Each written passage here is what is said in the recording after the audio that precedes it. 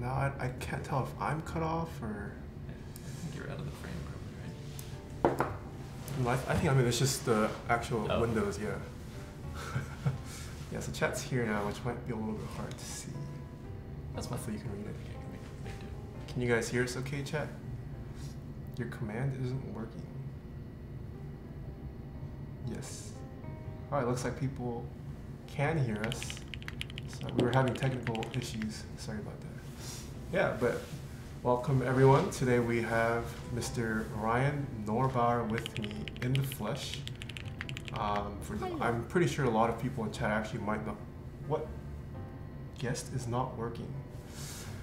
Sorry, hold on. Bro, one of my commands is not working apparently.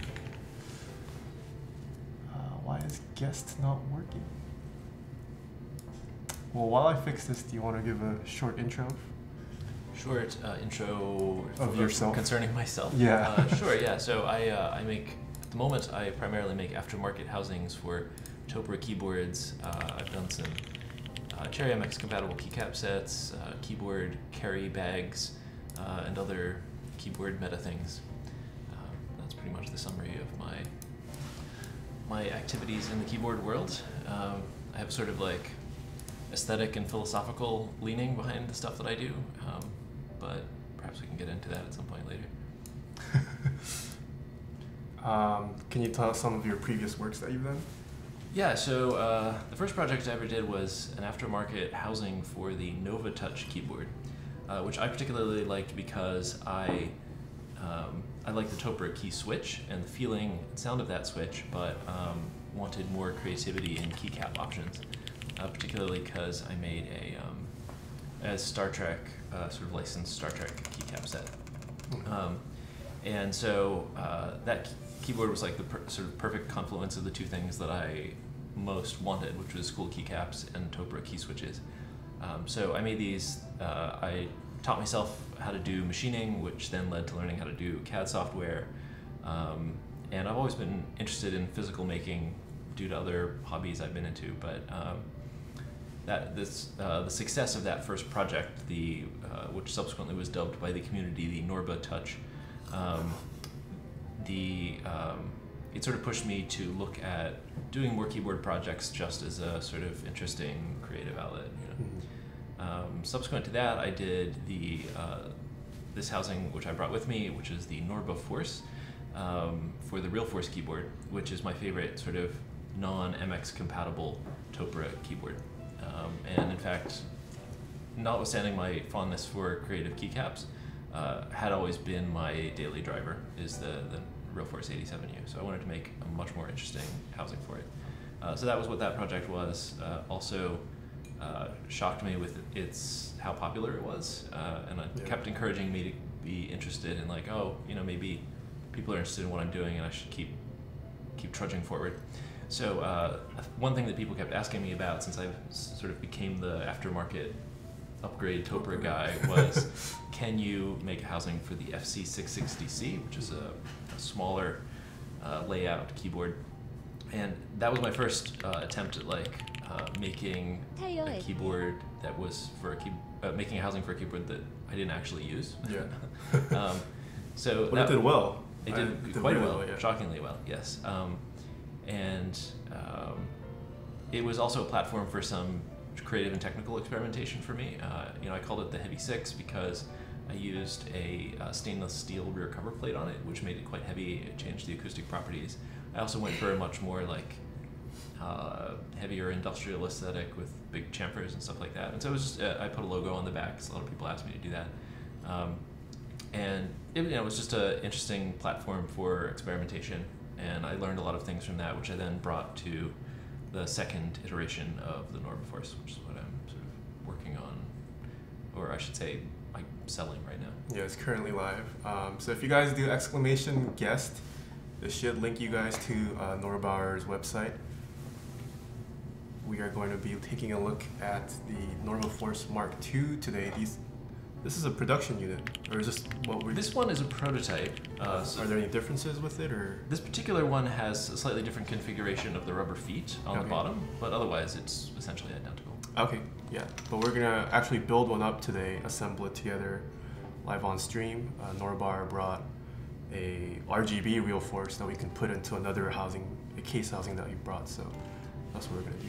Yeah, that's one of the distinguishing features of the Mark II version is that it supports the new line of keyboards from Realforce, which are called the R2s.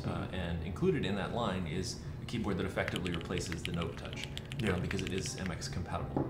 While it doesn't necessarily have identical sort of tactile and acoustic properties to either the Note Touch or the 87Us, it is a readily purchasable keyboard that does support MX keycaps. And so my new housing actually supports all the old 87Us and the new R2s. You just have to pick a breakout PCB based on which keyboard you have.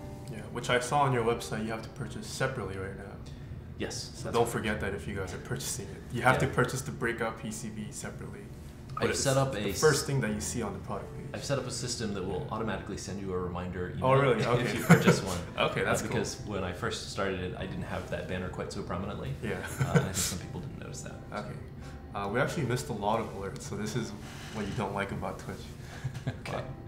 Maybe this is a chance for you to read out some. I don't know. Have you ever read out alerts? Do you want to try mimicking what I do? I have no idea what you're talking about. So we're here. Anytime it says someone resubscribed or subscribed, I usually recognize them. Okay.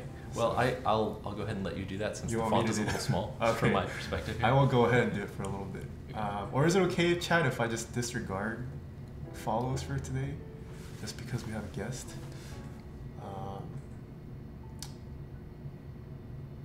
Yeah, we'll just disregard it actually, for your sake of time, because you also have to. My apologies to all of you who are going to recognize the result of my presence here. Yeah. I'm clearly a naive when it comes to Twitch. My apologies. Yeah, and if you guys ever have any questions during the stream, tag me in chat so I can see it, and I'll try to ask Mr. Ryan himself if I can see it in time. But I prepped some questions for you, Ryan. They're hopefully different from what I asked you at KeyCon, because I also interviewed you at KeyCon. That was actually a really fun panel. That was, yeah. Apparently we were like the only one that came prepared. All the other panelists, it was just kind of impromptu on the spot. You're saying I was prepared? Oh, I came prepared. I was totally not prepared. I had questions prepared. I don't know. Yeah. Whoa, what happened? Okay, anyways. Yeah, so the first question I have is, how big was the demand for the Mark II that made you want to bring it back? Because I would have done it regardless of demand. Sorry. You would have done it regardless, because aesthetically, at least externally, there isn't that much of a difference. Yeah, that was important. But it is a Mark II, which provides new compatibility.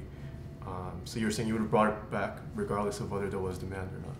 Right. I mean, I wanted to make a housing that was compatible with this new line of Realforces, because I was excited that they existed in the first place. Because you always get this impression from topre that it's like this neglected corner of some much larger company, and you never know if it's just going to implode, and you'll never be able to buy a new one ever again.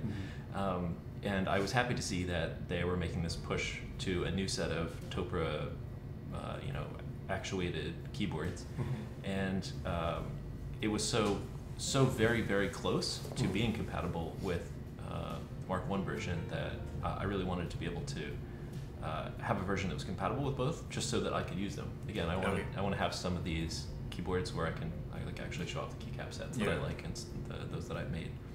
So I would have done it anyway, but certainly people kept asking for me, and also I didn't even have to really, I can just look at what happens when I offer them for sale. Like I had some extras that I had some parts that frequently I'll reclaim anodized parts that are rejects by getting them powder coated, right? Yeah. And so I occasionally sort of had a little dribble of those available over the past several months, and they would always sell out like within a day or two of my putting them up. So clearly there was a considerable demand for it. I also, once I posted an interest check for this and had votes, I had like 600 people said they wanted it. So, oh wow. Mr. Bruiser saying, please tell Ryan that this community has the utmost appreciation for his meticulous attention to detail. I appreciate that very much. Yeah. All right. Question number 2. Okay, let's talk. How do you go about reverse engineering a case? Because that's not something that a lot of people do in the community. I feel like you're kind of special in the sense that you really like topre, and you don't really have to worry too much about the PCB or plate design. Yeah, I guess plate design. Well, I have to worry about it more because it's totally outside of my control. Actually, That's true. But you don't. Okay, that's true. But in terms of coming up with like the numbers for the dimensions, like how do you just prototype a lot, or like what's the process for reverse engineering a case for something like well, so I think a lot of this comes from my background learning sort of the rudiments of machining. The first thing you do when you're learning how to machine, whether it's CNC machining or manual machining, if you're really learning it well, is like the first week you just learn how to measure things, right? Okay. Because what I do is not necessarily extremely tight tolerance, but machining as a discipline is all about making components for mechanical assemblies, right? Yeah. Where tolerances are very important. Mm-hmm. And so in order to know whether you've made what you intended to make, you really have to learn how to measure it, right? So I learned just like how to use calipers, deal with tolerances, significant digits, and all that stuff. So my process was originally extremely manual. I just used digital calipers. And it was all done with a features. caliper? Yeah. Because I saw you had that fancy tool when I went to your house. Well, yes. So more recently, I've switched to using a 3D scanner, which allows me much more easily. I mean, the plate on a lot of these keyboards is pretty easy to model, but it's less easy to model other features, like little electrical components that might stick out, or the general profile of the keycap region. Yeah. And by 3D scanning, I'm able to model all of that, import it into my CAD modeling software, and then pretty easily basically build around it. Okay. So I like that. I've also, I've been working on an aftermarket housing for the HHKB, and in order to... Wait, is that public? Have you? Oh, it is public knowledge. Yeah. People ask me about it in forums and stuff, and I'll happily give an honest answer. I'm not like, I'm not going to go so far as to say that I have something that is absolutely ready for sale until I know that I have achieved a level of quality that I'm satisfied with. But I'm quite content to say that I'm working on it. Yeah. For that one, I want to replicate the plate with great precision, because I think that if you're going to make an aftermarket housing for the HHKB, you really need to replicate the sort of polymer feeling of typing on the plate. That's what differentiates it from the real force. Right. It would also be fantastically expensive to mill out all of those tiny features in aluminum, especially since, based on previous experience of other people who have attempted it, the acoustic results are disastrous, supposedly. It just sounds really pingy and awful. So I needed a very accurate model for that plate, which is very complicated. I could never have accomplished that with calipers. So in that case, I used an outside service bureau that does reverse engineering, and they used an X-ray 3D scanner. Okay. So I have a sort of three-dimensional slice through every aspect of it, including even the internal threads are 3D modeled in the STL file, which is super cool. So there's a service that'll scan stuff for you. There are many such services. Oh, wow, I didn't even know that existed. Yeah. Very, very expensive, especially for the X-ray stuff. But this is in fact, if I make the HHKB case, I'm probably going to call it the Heavy Grail, because it's the holy grail of topre aftermarket projects. Yeah. So I was willing to make that huge investment, but for something like Real Force, it would be extreme overkill. Yeah. Okay, that's that much money. Yeah, and we do have something surprise. I can't speak today. We do have a surprise for you about this HHKB product we're talking about. Stick around until later. We'll show it off eventually. You've totally sort of internalized the I'm doing a television thing and I want to keep people to watch. Yeah, that's kind of host. You have to be you're teasing, enticing for people to stick around for streams. I'll have random giveaways. Sometimes on streams it's all unannounced. You never know. You can't drop. That's how you get people to come back. I respect that. White topre. I know you probably. I know white topre, but I'm pretty sure a lot of my viewers. I get new viewers all the time. So why did you stick to topre as your first choice?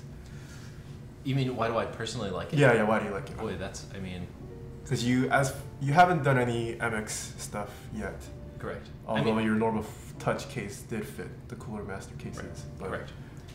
I know you're a big topre fan, so for those of you I don't show topre often on my stream because it's not really something custom you can build a lot of times. Unfortunately, I personally have had my fill of topre. Like I have all the most of the products I want, Right. except for like the new releases. So why do you personally like topre? So I'll start with a slight digression, which is I was recently having that exact conversation with, I'm very fortunate in what I do that people will just like email me to chat about keyboards all the time. It's one of the great side effects. And you take the time to respond to all of those? Oh yeah, I mean sometimes I'm a little slow, but I really enjoy, you're very likely to get a very long multi-paragraph, philosophical reply from me on almost any subject. But we're talking about there's a slight downside to being into topre if you are a member of the enthusiast community, because it's kind of like you sort of arrive at this point of keyboards being a solved problem, right? And I feel like that happened to me pretty early on. So when I first discovered Cherry MX keyboards, it was early on in the world of online enthusiasm around keyboards, and there were there's basically 4 switch types that were available. Looping was barely a thing. The only mod you could do is you could buy these like little rubber O-rings, which you would put under your switches, which is not a particularly satisfying experience. And I got really into and excited about Cherry MX keyboards at the time, and especially keycaps, and my mind sort of exploded with the possibilities, and I was very excited about it and into it for like 6 or 8 months, and then I got a, I think it might have been a Nova Touch, or it was a Realforce, and I was like, oh wait, sorry, I obviously like very clearly prefer this thing. But the problem is that the ecosystem around topre stuff, especially before I started doing these things, was like essentially non-existent. There's really very little you could do to modify the keyboard. Almost no keycaps were available. Like you could awkwardly source some keycaps from HHKBs, but they didn't exactly line up even if you wanted to change the colors on your keyboard. And so it's just like, oh, okay, I found this keyboard that clearly feels and sounds exactly like how I want it to, and that's just purely an arbitrary aesthetic preference. Or, it's like asking someone why they prefer Earl Grey tea over peppermint or something. It's just like, I don't know, I do, right? And so I strongly had that preference, but unfortunately the side effect was, now keyboards become very boring for me, because this is just like, this is the answer to my keyboard problems in life, and I'm just going to stick with that. And I think a part of my motive for wanting to learn how to make more interesting housings and other stuff around keyboards was just like, how can I get back to having an enthusiasm around modding my keyboards and making them more custom to my preferences? But the original arrival at that was it's my preference, right? If topre were somehow magically deleted from the universe, there are MX keyboards that I still very much like, and MX switches, and there's been so much evolution in that world lately that there's a lot of fun to be had. And in fact, my switch of preference, as we were discussing earlier, is silent reds that are looped, and those didn't even exist when I was getting into MX keyboards. So it's a much more interesting space nowadays than it was. I think the camera's out of focus. We might need to come closer.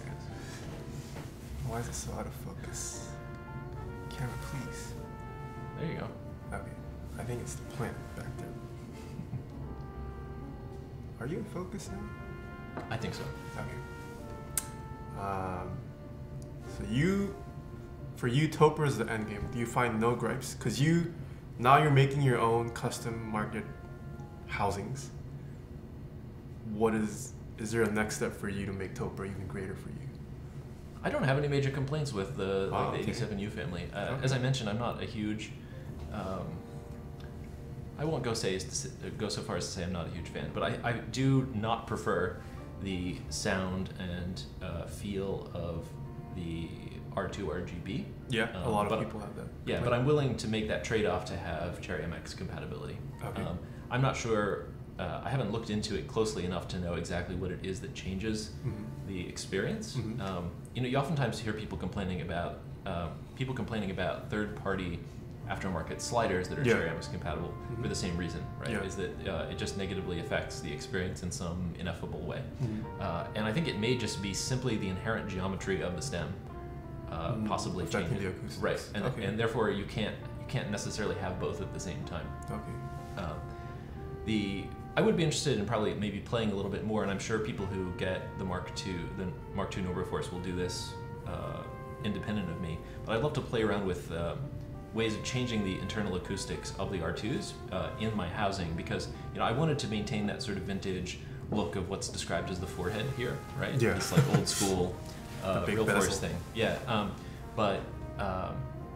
But still like basically bring that to the new R2.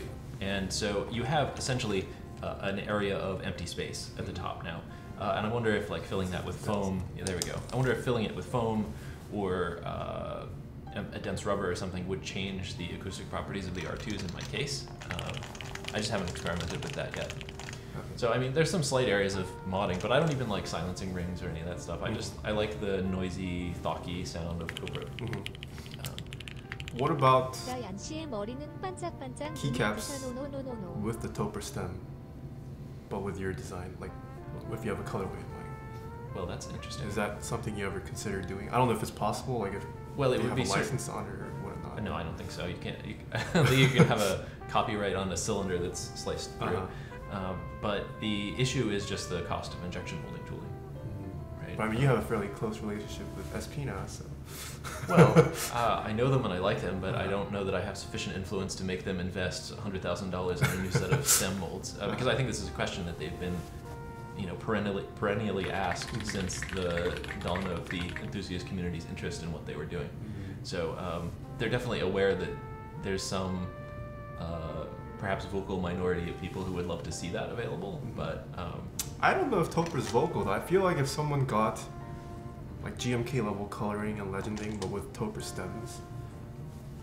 Well, I'd certainly love to see that well. exist. Yeah. I would love it, but I think again, you can never really quite interpret the signals of topre as a company, whether they're like. There's a problem that has happened with every housing I've made, which is that as soon as I get the project ready and start selling it, the thing that it's designed to fit suddenly goes like is discontinued. Right, so that happened with NovaTouch. It happened with FC60C maybe. Like we can't really tell. Like they just all magically went out of stock. They'll probably come back into stock, or maybe perhaps they have subsequently. And also for a while, the 87Us got pretty scarce, and I think partly is like the lead up to the R2's release. So again, I think people are reluctant to make that huge investment in a move towards this very obscure, very expensive Japanese keyboard when the whole universe supports MX style stems, and it looks like even topre is slowly moving in the direction of MX support, even if that comes at the cost of some acoustic qualities that are hard to describe. But they don't give the impression of being necessarily a company that's super plugged into the community anyway. There are those of us who really love this product, but it feels very one-sided, They have like an Instagram that they posted to like 6 times, and that's I think their opportunity, and I think that was actually done by Fujitsu, which is their U.S. marketing arm here in the United States. They like partnered with Fujitsu to do their U.S. logistics, but it's as far as I know, it's a totally different company. All right, next question. So I know someone was asking this a lot, so let's talk about some of the colorways you offered. How do you come up with the naming scheme for your colors? And how did you decide which colors to offer? I pick ones that I like. Okay, so they're all colorways you like. Yeah, for the most part. Or if they evoke some kind of idea that I find compelling or interesting, right? So the aperture finish I came to because it was the closest. It's an almost identical match to a finish that you find on some high-end limited edition Leica cameras, and I thought, and I loved the look of it on those cameras, and so I wanted to bring something like that to my keyboards, right? And so in that case, it's as much about a conceptual link to those cameras and what the finish looks like on them, but in other cases, it's just purely like I'll have a key set in mind that I want to pair it with. So like for example, the VHS finish case that I brought and we can look at later. Specifically, I had in mind this like graphic design style you often see in like late 80s, early 90s aesthetics, sometimes described as Memphis or vaporwave, where you'll have a lot of solid pastel colors in the foreground and the sort of like black and white noise pattern in the back that takes different forms. And so I'm working on this key set, which I call After School 1992, that evokes these sort of pastel-like colors. And so that effectively is the foreground, and then I wanted to have a keyboard that had that sort of black and white noise pattern, right? So I had a specific pairing in mind, and I know that if it works really well with one set that I have, that there will be other sets out there that it also will work well with. But I just I had this very clear vision of, oh, this key set is going to go perfect with this finish, so I'm just going to do it whether anyone wants it or not.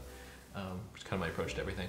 There's this other keyboard that you have back here, the retro refrigerator finish. Again, I saw it somewhere and I was like, oh, I have to do this just because I like it.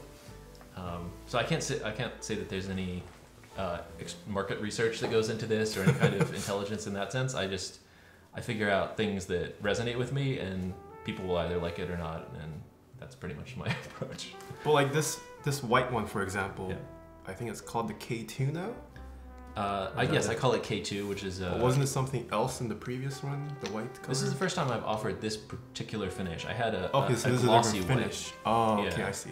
I had a glossy white, which I called Space Station White, because it had this sort of clean, futuristic, Space Mountain-y look to it. I call it K2 because it refers to, I think it's a mountain that's just shy of Everest in terms of height and nearby to it, and therefore covered in snow. And it's white and has this sort of textured quality. Sorry, I haven't bothered to put screws in all those holes. I see. And so the reason for that, and the reason why this particular finish is less expensive, is that so glossy white and glossy black are among the hardest finishes to apply because any slight irregularity in the powder coat will be highly exaggerated by the way that light plays off of that smooth surface. And so I wanted still to offer white, but to offer a version of the color that was more forgiving to apply, and that didn't have such a high reject rate. And so I found this really nice textured powder coat, and does have a slight texture. Yeah, but that texture really makes all the difference in the world in terms of the reject rate. The reject rate on a finish like this is going to be about 0, which is it can be as high as like 50% on the glossy white. So in the past, I've oftentimes had issues where, I try to be very particular about what I allow to ship with my name on it. So I much prefer to just even though I hate disappointing people, we'll just say, I'm sorry, I'm gonna have to cancel your order because I have a shortfall. Like I didn't get enough of these back from the factory that I'm happy with. And so I'm always looking for ways to eliminate the possibility of that happening in the future. And so this is my way of getting white, but also having it be a little bit more reliable. Okay. And I know you've had your fair share of issues. Sure, I've been through so many factories. Yeah. I think fortunately, whenever people have participated in my group buys, I've done a very good job of shielding them from the bad experience. Like actually just getting a case and saying, "Wow, this is garbage." Occasionally things will slip through, and then I always fix it immediately. But the issues are mostly on my side. They're my pain and my experience, and this constant fight with factories for quality. Yeah. For sure, that's has definitely been the story. Which I feel like a lot of people don't fully appreciate about you, whereas like other group buy runners who aren't a fully operating business like you, they'll kind of not put it on the customers, but the customers see more of that.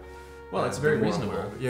Because I feel like that's something that people don't realize goes into the process of keyboards. Yeah, I think that being a independent group buy runner, which is formed the core of our community for many years, and is like a pretty thankless task in many ways, because there are a lot of people who participate in group buys thinking of those people who are running them as basically just like a store on the internet, right? Yeah. And therefore, if something arrives that they're not happy with, they expect to be able to send it back and get their money back. And I think for individual operators who are just doing a thing for the community, essentially at cost, that's really tough. People have lost enormous amounts of money just because they've been screwed by vendors that don't have any accountability, especially like if you're in the United States and they're in China and they're not, you're sending orders to them that constitute a very small percentage of their business, and therefore they're not super scared about losing your repeat business, right? It's very. I think I was pretty lucky in my first round by not having it like bankrupt me, but I definitely had to learn a lot about, and all of this process, or most of the process for me over the past many years, has been about figuring out how to rein in and control and get the best quality out of partner factories. Yeah. And so you are still getting them powder coated in the U.S.? They're entirely manufactured in the United States. Oh, even the manufacturing is in the United States? Even the hand-assembled, fancy luxury gift boxes are being made here in LA. I knew that, but I thought at least the machining was done in China. Nope. Wow, okay. Fully made in the U.S., guys. Fully made in the U.S. And I saw someone asking, what were the reasoning for dropping some of the colorways from, I guess it's the Mark 1 now, from the Mark 2? In some cases, it's just I found ones that I thought were better in terms of being more interesting or having greater appeal. Some of it was intentionally just not wanting to repeat myself, to offer some new creative possibilities. And also, perhaps implied by the question is why not have all the colors, both all the ones from last time and new ones, which is a reasonable question, except that SKU proliferation is a problem for projects like this. Every SKU, especially since I have two versions of the housing, there's the standard and the wind keyless version. So every additional color I add adds two forms that it can take, right?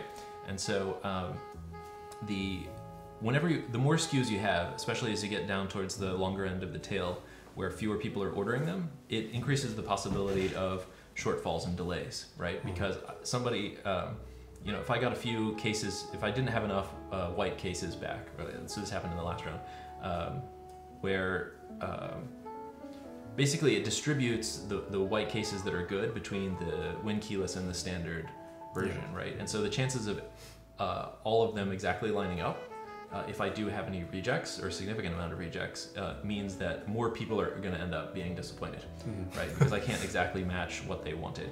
And so keeping the number of SKUs low not only makes my the operational costs of the project much lower because it's less complicated, but it also means people are less likely to end up not having the thing that they want, either come out at all or come out with the first round of shipment because I have to get some reworked or whatever.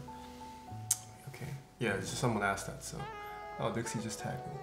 Tell Norbauer, thanks again for letting me use the name Bauer for my board. Very thankful for his kindness. Well, I'm not sure that I was.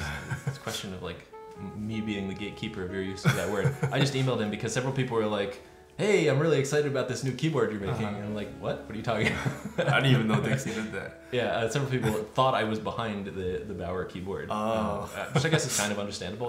Just there's a keyboard guy who has a name that's very similar to that. Yeah.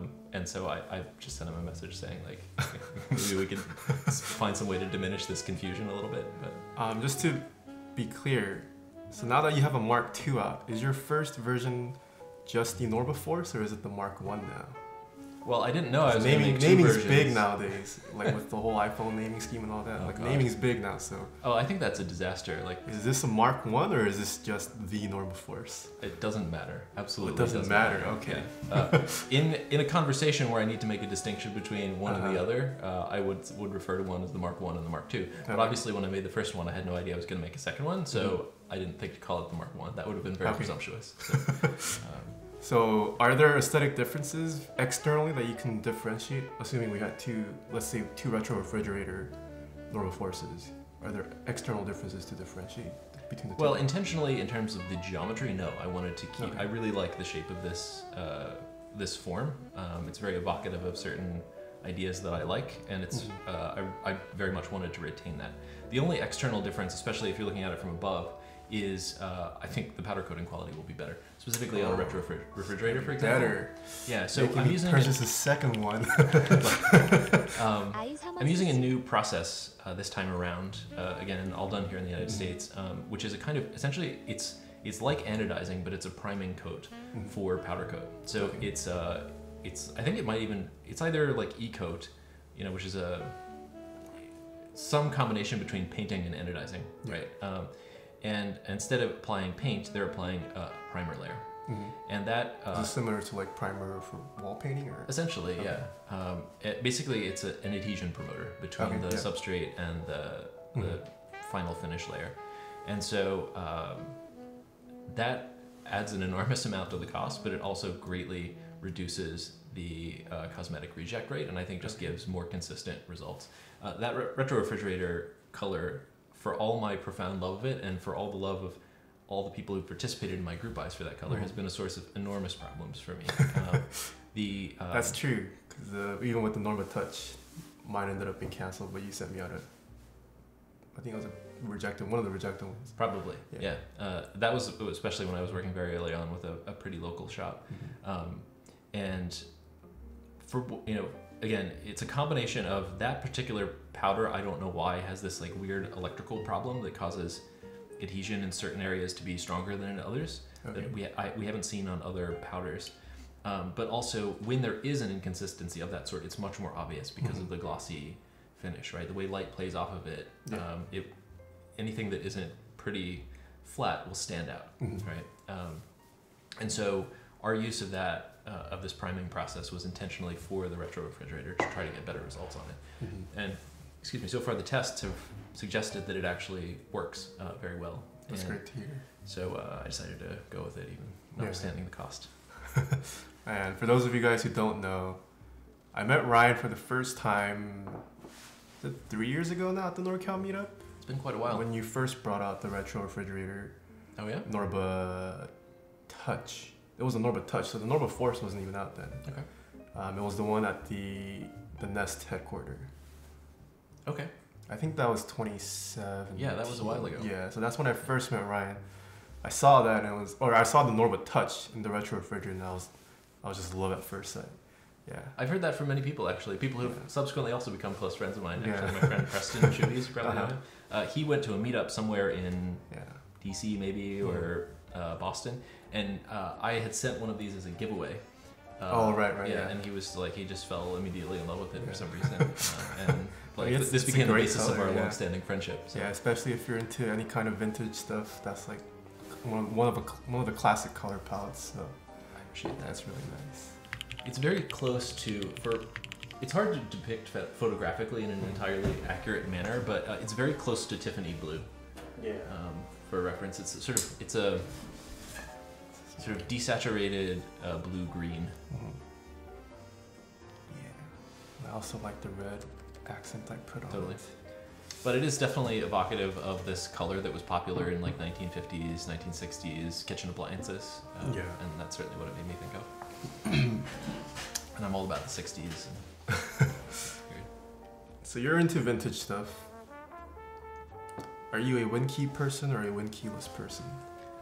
I totally appreciate the aesthetic drive to have a WinKeyless keyboard. But it reduces the functionality of your keyboard in a way that I'm also like a extreme keyboard shortcut jockey and have lots of custom keyboard shortcuts in all the programs that I use, and they frequently employ the Windows key. So that's fair. I'm not super enthusiastic about letting go of that extra modifier key that's in such a central location. So personally, I've never used it. But let's say you could reprogram the RealForce, because I mean I also am a big WinKey user, but with QMK, you can reprogram a lot of keyboards. Sure. I mean, if you could reprogram that, would you be a WinKeyless person?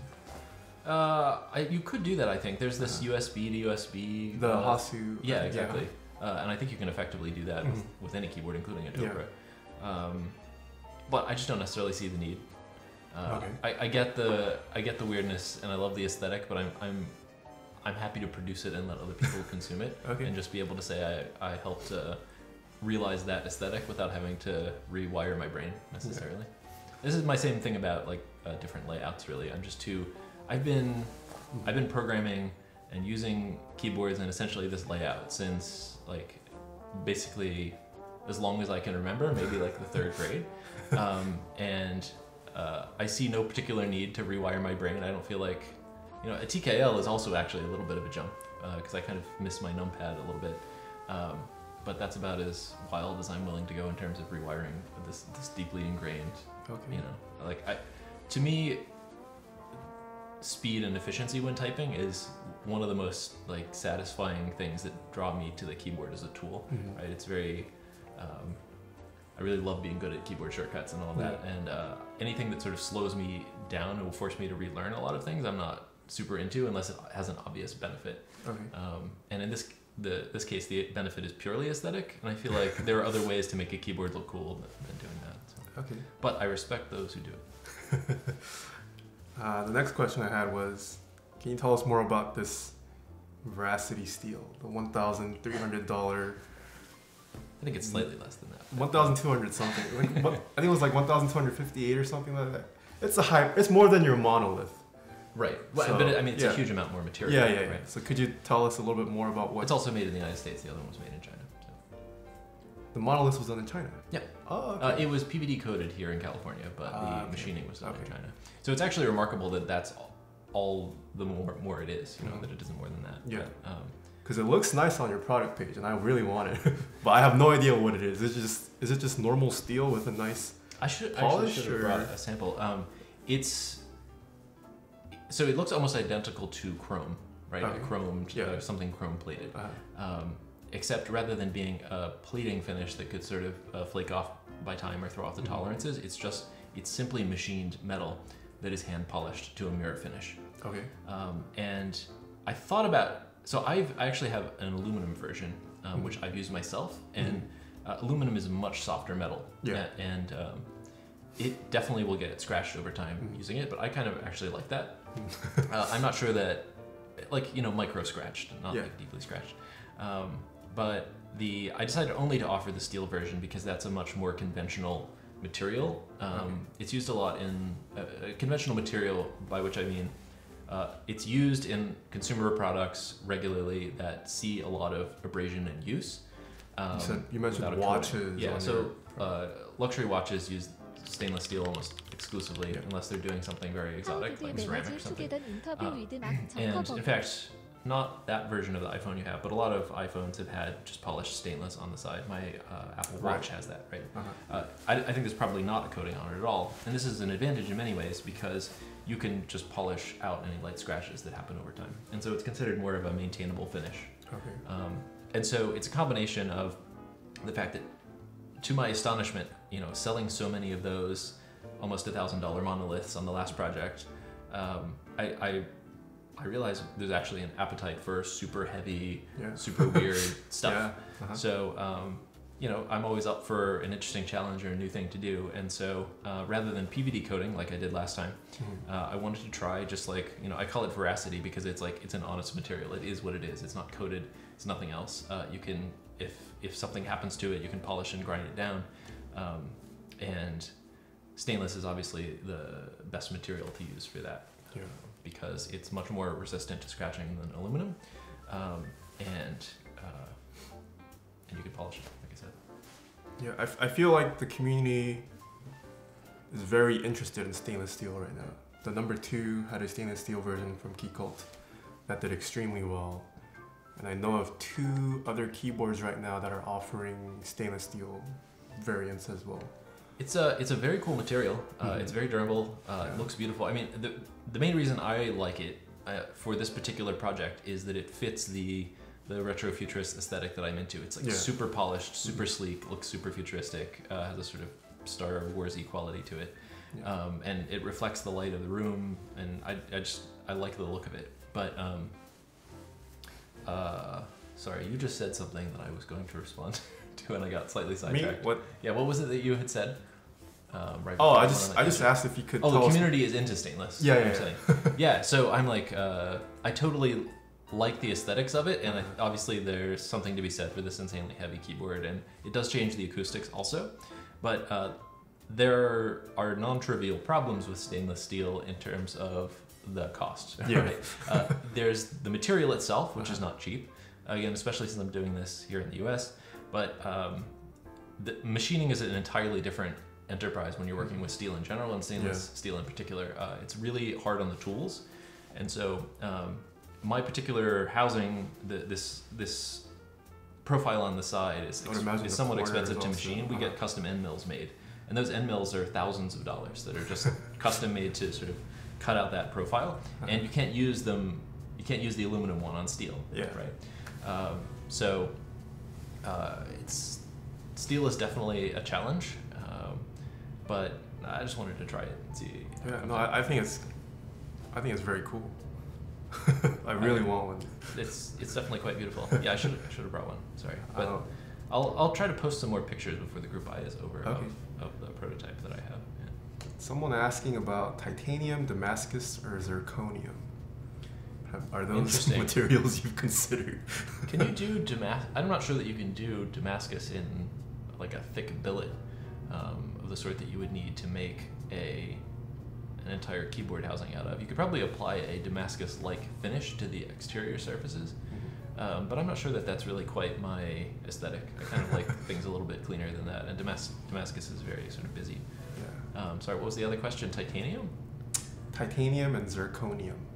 I know nothing about zirconium. Me neither. Titanium, I know some people have made cases out of titanium already, but not topre cases. I can see that. I mean, I've never machined titanium myself. I've done aluminum and steel. Yeah. So I don't really know what the considerations are, but I've heard in sort of vague allusions to the fact that it is as or more difficult to machine than stainless among machinist colleagues. Yeah. So that's probably a reason why some people don't use it. And I think also the material is probably more expensive too. Yeah. Someone asking, are there any other materials you're interested in playing around with then?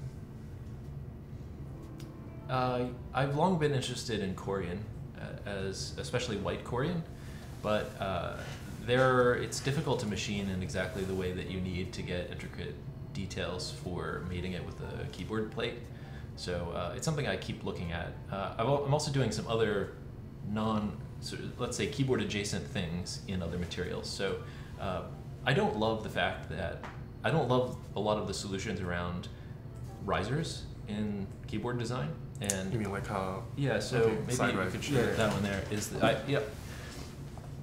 My risers are actually quite expensive to machine because I've intentionally designed them to have this contour that creates a relatively seamless look compared to like the more standard conical approach. But I also want to make it possible for people to use the keyboard dead flat because I think that's the most ergonomic approach, and it's how I do it myself.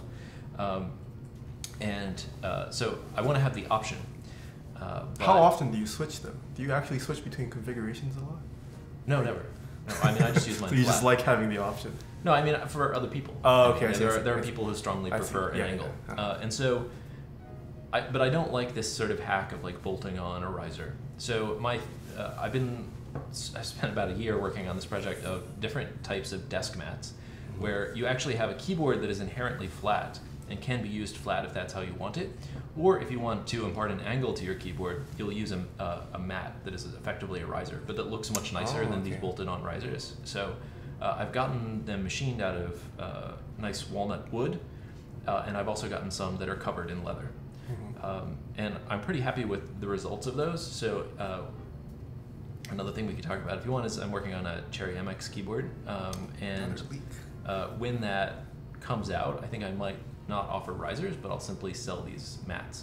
And the advantage to those is you can, I'll probably have them in different angles so people can choose what they want. And I just think it looks a lot nicer on a desk than these sort of bolted on afterthought kind of things. So for stuff, because I know a lot of people also do something like cone feet. Right. Is it cheaper to manufacture the riser as a separate thing, or is it cheaper? I'm guessing the reason why you went with this option is because it's cheaper and more feasible.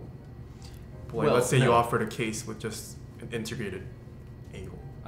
For better or worse, I'm not always known for doing things that are cheaper and more feasible. In this case, I did it because I wanted to be able to have it, to be able to use it flat, for those people who wanted that, and also to have a riser with minimal aesthetic ugliness. Okay. Right, and so I did the conical risers on the Norbaforce, and that was definitely much cheaper to do. Those risers cost like easily 30 times as much as the conical risers. I think they look a lot nicer. I think they look a lot nicer. I'm not a big fan of cone feet. Yeah, totally. And so that's why I did it in that case. But again, this is some amount of like selfish motive here. So I use the Norbaforce, and so I wanted to be able to use it dead flat. However, I don't use the FC660C. Yeah. So I figured whatever, I'll try making one with an inherent angle, since I think there's probably a stronger community preference for that. Yeah. And so that went okay. I think it went well. People seem to quite like it, but I just don't use it because I can't. It's not flat. And the HHKB, I'll probably also have an inherent angle rather than risers. But whenever I do a TKL simply because I'm going to use it. I want to be able to have a flat version. But also to offer an option to people that is maybe, in terms of giving it an angle, that's maybe aesthetically superior to other options that have been out there. Of course, like, you know, as the trade-off with a lot of the stuff that I do, it'll be expensive. Yeah. What are you going to do? Yeah. All right. Just a couple more. Sure. How hard was it to preserve the backwards compatibility? Because I've never actually opened up a RealForce Round 2 yet. Okay. So was it very different? Was it? It wasn't too bad. Mm-hmm. The maddening thing was, it's almost as if there were, like, the people at Topre were trolling me or something, because the plate is almost identical, and the electrical configuration is almost identical, but it's just enough different to require fundamentally re-engineering the interior of the case. Okay. And so I had to go through many prototypes to hit a sweet spot that is compatible with both, because particularly there's these two, if you remember from your 87U assembly, there's these two notches at the bottom of the plate. They're kind of like that. Mm-hmm. And then they have a further round notch in them that the screw goes into. Those same notches exist on the R2s. They're just like ever so slightly differently located. And so I had to find a way to position the screws in a location that was kind of a compromise between those. Okay. And so I use washer. If you install the R2 into an Norbaforce Mark II, you need to use washers that slightly expand the diameter of the screw and cinch that plate into place. And I had to move ever so slightly the screw positioning for the 87U, so it won't necessarily look like exactly lined up with those holes, but it still works perfectly. Okay. And so I just had to, through experimentation and some amount of pain, just find the perfect sweet spot that was compatible with both of them. The problem with the electronics is that, again, since you've done the 87U, you'll know that there's a 4-conductor connector. Yeah. That you have plugs, to also ground it. Right, but there's a 5th ground wire, which screws into the plate and also screws into my breakout PCB. On the R2s, for whatever reason, they've decided to build that 5th conductor into the connector. I mean, it's a little bit nicer, but it's it's a tiny change, but one that for me requires a totally different breakout PCB. Okay. So I had to essentially remake 2 new breakout PCBs to be cross compatible. Oh, so you need a different breakout PCB depending on whether you're getting a round 1 or round 2, or no? Well, it's a little bit confusing. So the terminology here, let's be clear. There's what I call the 87U family and the R2 family. Okay. Those are the 2 families of keyboards that you can buy from RealForce. Yes. 87U being the older type, R2 being the new type.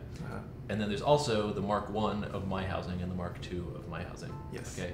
So using that terminology, can you re-ask your question? So for the Mark II, do you have to purchase a different breakout PCB depending on whether you're putting an 87U or round 2? Okay, yes. The answer to that question is yes. Some people just are buying both because they want to be able to have the flexibility down the road. But the correct way is figure out which kind of RealForce keyboard you have and make sure you buy the breakout PCB that is compatible specifically with that one, because they don't work with each other. Okay. Did you guys get that, chat? Can you use the breakout PCB from the Mark I? No. You can't? Okay. No. Got it. I see. Alright. Hopefully that made sense to chat. And we can have a flame war discussion about USB-C versus... that's what I was going to ask next, actually.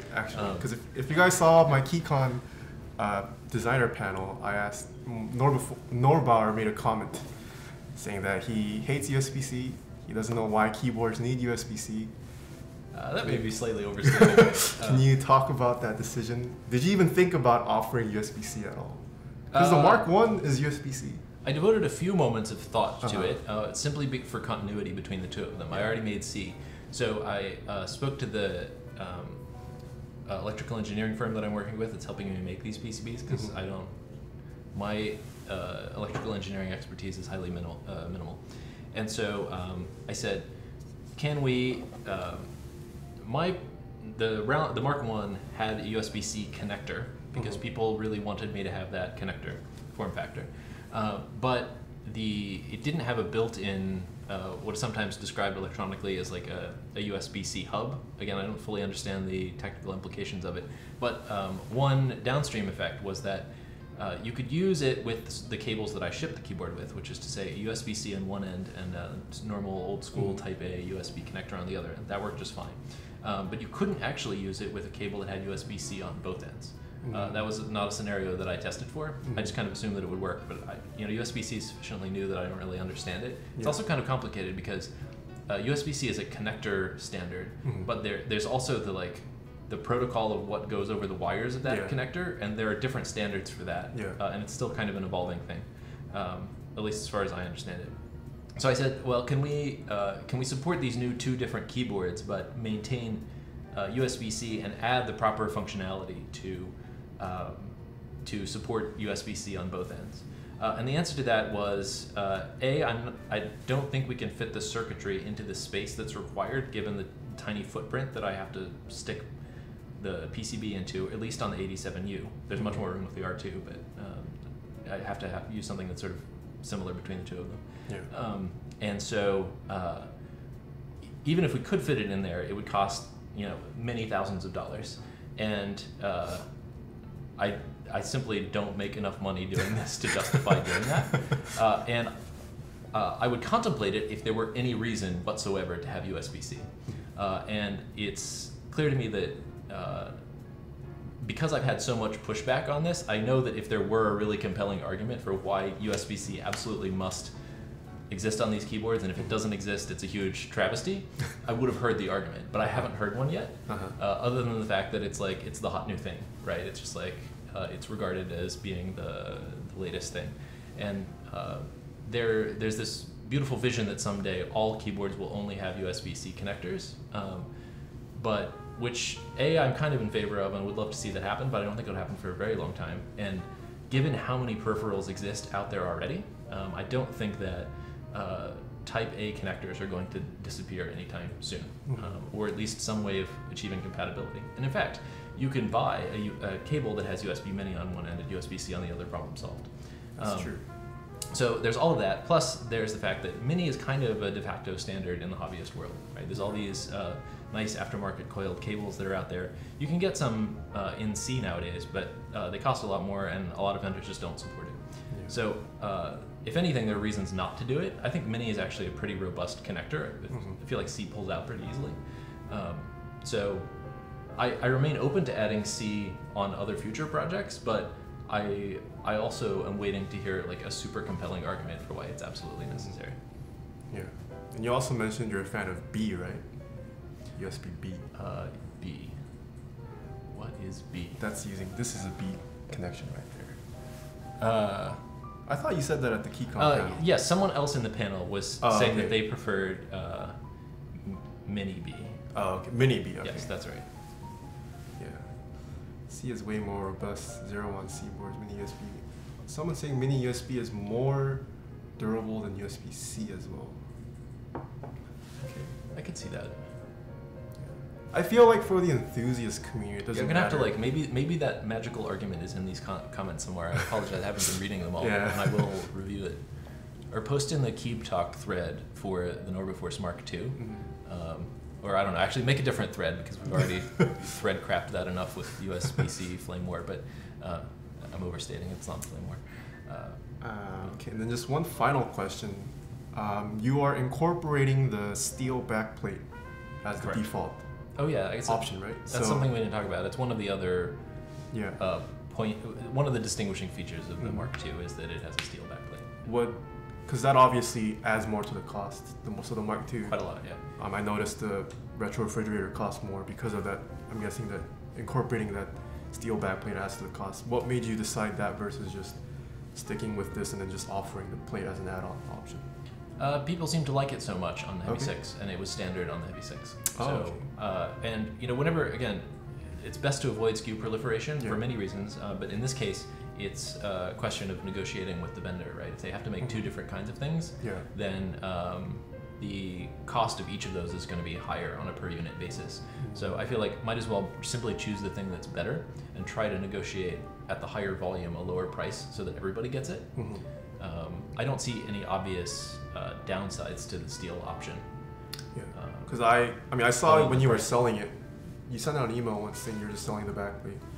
I considered it, I was like, Well, so I did, people kept asking me for PVD coated stainless steel backplates that were compatible with the Mark 1 ever since I offered the Mark 1 in the beginning. And in fact, someone in the community started a group buy for it, but he didn't manage to finish I didn't even know that. Yeah, and because I sent him the design and I said, sure, absolutely go for it. You know, I don't even have to give me any money or anything, just do it, because people were asking.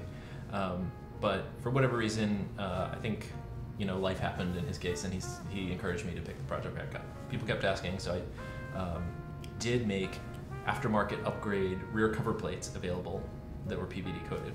It took me a really long time to find a vendor that could reliably produce the results I was looking for, but I did, and so those plates were offered as a group buy as an upgrade to people who had the Mark 1 but wanted to have a heavier steel backplate, and also specifically wanted the PVD finish. There are people who really want that.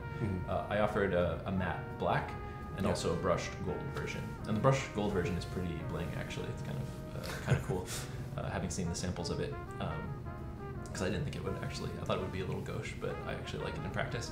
It's almost sort of brass-like, and that project is almost done. That group buy is about ready to ship. I think I probably have a few extras in stock. You could technically use it with the Mark II, but since the Mark II has a steel plate, it's not a stainless steel plate. Unless you like very specifically wanted PVD, or one of those people who are just like really into PVD, I'm not sure that it would necessarily be worth the trouble. Okay. They're quite expensive. Yeah, no, that's. I mean, I want it, but at the time I was like, I should be disciplined. Very understandable. Are you gonna get? Oh, that's a personal question. Yes, I know I have echo in my room. I just haven't gotten around to treating my room yet, but that is a top priority right now. All right, shall we get to actually showing off the Mark II? Oh, sure. Well, before that, I think people want to see the HHKB thing we're talking about. Oh yeah. If you want to. No problem. There's some big leaks, guys. So this is a prototype. Let's call it a pre-production sample. We're farther along than prototyping. This was going to be, I knew from the beginning that this would be a considerable technical challenge. And my main concern was particularly there are these, for anyone who's ever taken an HHKB apart, you know that there are these little clips here. Nathan has these really cool foot pedals that allow him to switch cameras, and they're actually huge actually, what are they, kill switches or whatever? It's the Norbauer big switches, yeah. Yeah, so you guys can appreciate how cool this is. So there are these little clips here that hold a bent wire that are effectively a stabilizer for the keys that go here. Well, the real forces have it too. Do they? Yeah. Well, yeah, that's right. The yeah. So it's a different sort of plate essentially.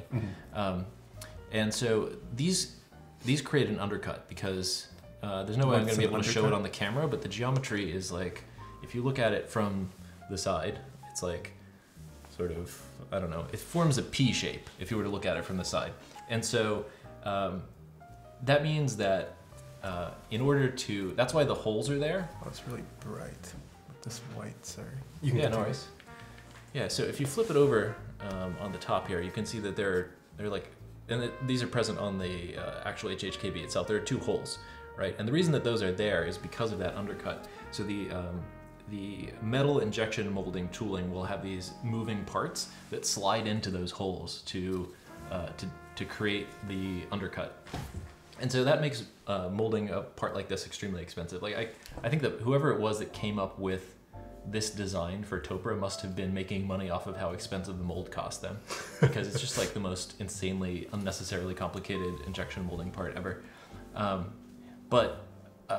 So there are all these technical challenges that I needed to solve around figuring out how to get this part replicated and fabricated at any price that could conceivably be workable. And we've managed to solve all of those problems. The stabilizer clips do actually clip in there. They do work. I should have brought some sliders with me to sort of demonstrate. This plate is a functional drop-in replacement for the HHKB's native plate. Totally works. The only problem is there was some miscommunication with the molding company. They applied a kind of primer to increase the cosmetic properties or improve the cosmetic properties of the master. And that imparted a roughish texture to the surface. And it creates this sort of scratchy quality when when the slider is moving up and down inside of the slider housing. And so they're currently remastering the part for me. I have prototypes that do have a smoother finish, and they feel entirely right to me. So, and there's no reason to think that we can't replicate that feel in the mold. We just have to get them to properly texture the master. And so that's where I am right now. I made a few changes, like these screw holes were kind of a naive design, and so I've made it a little bit more elegant. But essentially, when you get my housing, you'll take apart your HHKB, you'll take the domes and the springs and the sliders all out of it, and you'll pop them into my plate. The plate will then be affixed to a metal housing. And so this is my way of achieving the aim of having a really nice aftermarket metal housing for it, but still having the flex and acoustic and tactile properties of a polymer plate. And I've been working on this for an extremely long time because I get 5 emails a day for people saying HHKB win. Someone asking, are you going to be making just a plate or also a full-fledged Norbauer HHKB case? Oh yeah, the whole thing. Yeah, of course. Whole thing. He's going to make a Norbauer HHKB case. This is just merely one component of the end product. And then I saw Quantric ask, why did you stick with the original stabilizer design? Like, why did you ever consider redesigning it so it's easier on yourself? I could have done that. So someone made a prototype version of of an HHKB case that was machined out of aluminum that someone posted on Geek Hack a long time ago, and I think I've seen it. It's a very famous sport if you're into. Yeah. If you were around at that time. Yeah. So I mean, again, I never experienced it, but the complaint was that the metal nature of the plate created this very undesirable pinging quality. So I knew that was probably going to be a dead end. But if you had made it in that manner, there are other ways that you could put screws into the plate to avoid needing to create those clips. Because again, with machining process, there's no way you could replicate that overhang unless you essentially created multiple parts that you glued together or screwed together. Mm-hmm. But in my case, I'm using a somewhat more forgiving molding technique that actually does allow slight overhangs. And I figured I might as well just replicate exactly how the original plate is, since I can do it physically. It took a little bit of... I had to find a company that can do this type of urethane vacuum casting that actually really understands technical requirements. Mm-hmm. And that wasn't super easy. I tried quite a few places. And but once I found this vendor that could do it, I was quite happy to just retain that feature, and might as well if you can. Yeah. It's much easier to assemble. It's great that you're trying to preserve the polymer plate feel as much as possible because... Yeah, it's an ABS-like urethane, so it's as close as you can get without having an injection molded part. Because the plate is one of the biggest differentiating factors between a HHKB and the real force. So yeah, absolutely. I feel like putting an aluminum plate kind of defeats the purpose of it, or a metal plate. Someone asking, is Norbauer is Ryan's full-time job? I suppose so. Yeah, you could think of it that way. That doesn't mean that it makes me a particularly significant amount of money. In fact, I'm still, I'm kind of, I'm intentionally or semi-intentionally just kind of treading water in terms of profit for these projects, just seeing if there's some way that I could turn it into a sustainable business by, exploring what the possibilities are for meeting these types of community desires, and to what extent it is creatively satisfying for me, and what the trade-off is between those. It's enormously creatively satisfying, and there seems to be quite an appetite for what I'm doing, so I'm very encouraged, but it's still not anything anyone would reasonably consider a full-time job. I kind of how shall I put this? I'm sort of at liberty to not have to worry too much about that, and so that's not really that's not my principal motive. Yeah. So I actually took my HHKB and this the Norba Touch to TwitchCon. So I think people really liked the aesthetic of the Norbaforce case, especially in this configuration. But when it came to typing feel, a lot of people there actually preferred the HHKB over the real force. I can see that. Yeah. So that was interesting to see. And then I told them afterwards, oh, you can just get this on Amazon. They were shocked. Right. Yeah. Yeah, I don't necessarily have that preference. I prefer the metal plate real force keyboards. Also, you know, I'm probably a little bit biased because I don't really love the HHKB layout. Again, because I'm just too lazy to rewire my brain. Yeah. But I understand why there are people who have that preference. It's just, it's a somewhat arbitrary aesthetic preference of what you want. I'm fortunate that the typing experience that I prefer happens to exist in the form factor that I prefer. But I know there are a lot of people who like this sort of like softer, more cushioned, dampened feel of the HHKB. Someone asking, what material and or process do you use for early prototyping? Aluminum is the sort of standard prototyping material, 6061 CNC machining, unless it's something pretty small. So like for example, I made Norbaforce keychains, and in that case I actually just 3D printed them. I have a Form 2 3D printer, and I 3D printed the masters, was happy with the geometry of them. I then scaled them up for casting and actually sent my physical prototypes to the factory that was doing the metal casting, which they actually used as the masters for casting. So for smaller stuff, the Form 2 works. And in fact, I've actually done some prototyping of the Norbaforce Mark 1. I prototyped on my Form 2 before I sent it out to get a machined aluminum part. But you have a 3D printed Mark II. That's right. Yeah. But so this was before so Formlabs has come out with a much larger 3D printer now, but back then, the Form 2 can print a cube about yay big. Yeah. So I obviously can never print a full Norbaforce Mark 2 or Mark 1. So what I did is I created this like keying system. So I would print it in 6 parts, and then I would slot them together. Oh man. Kind of like dovetail joints.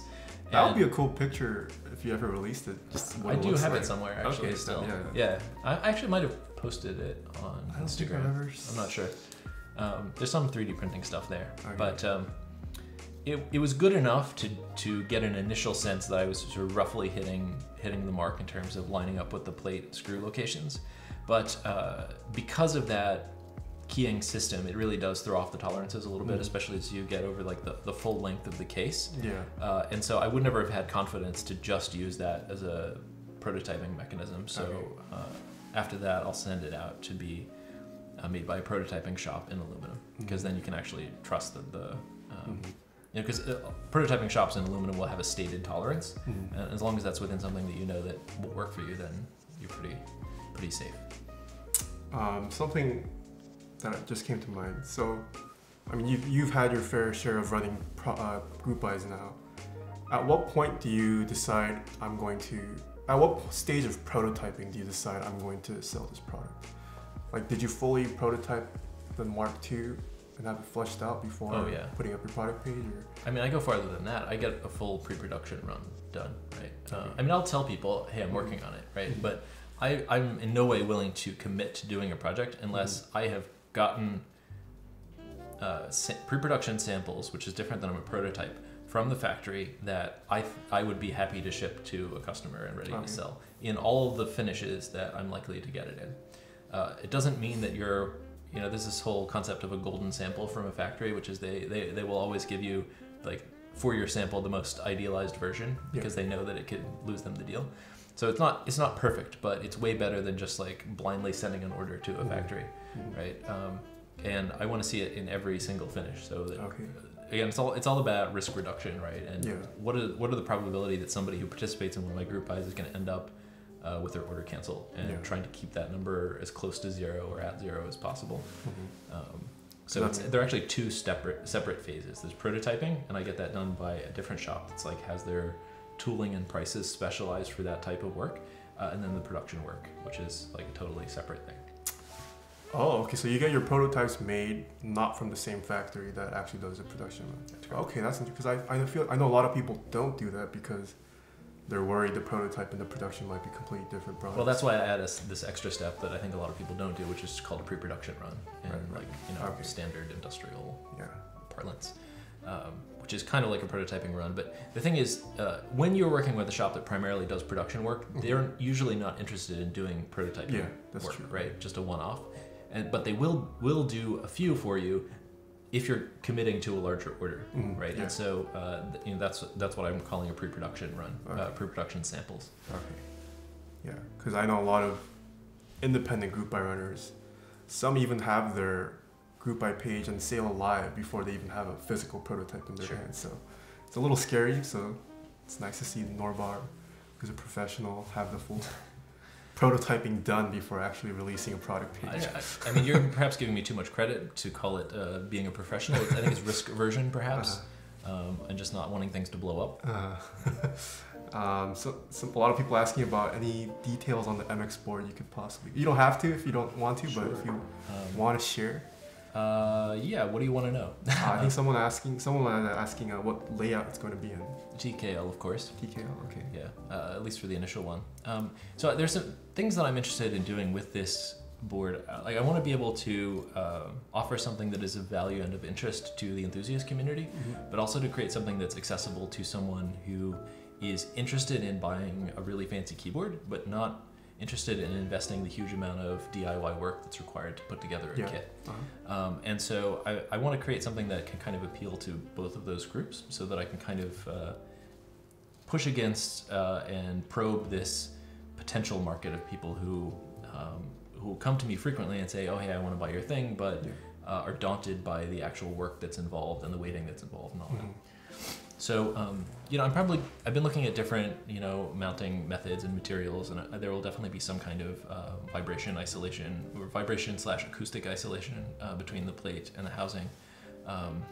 And I've come up with some interesting materials and like strategies for doing that I think are interesting. Maybe I won't talk about them yet because I'm going to actually conduct tests on them next week, and I don't want to get people excited and then disappoint them if I decide I don't like it. You can also try out some of the stuff I have later off stream, but yeah. Sure, yeah. I'm very interested in this whole I was actually very skeptical of the whole gasket mounting trend for a while, just because I'm inherently skeptical of all trends.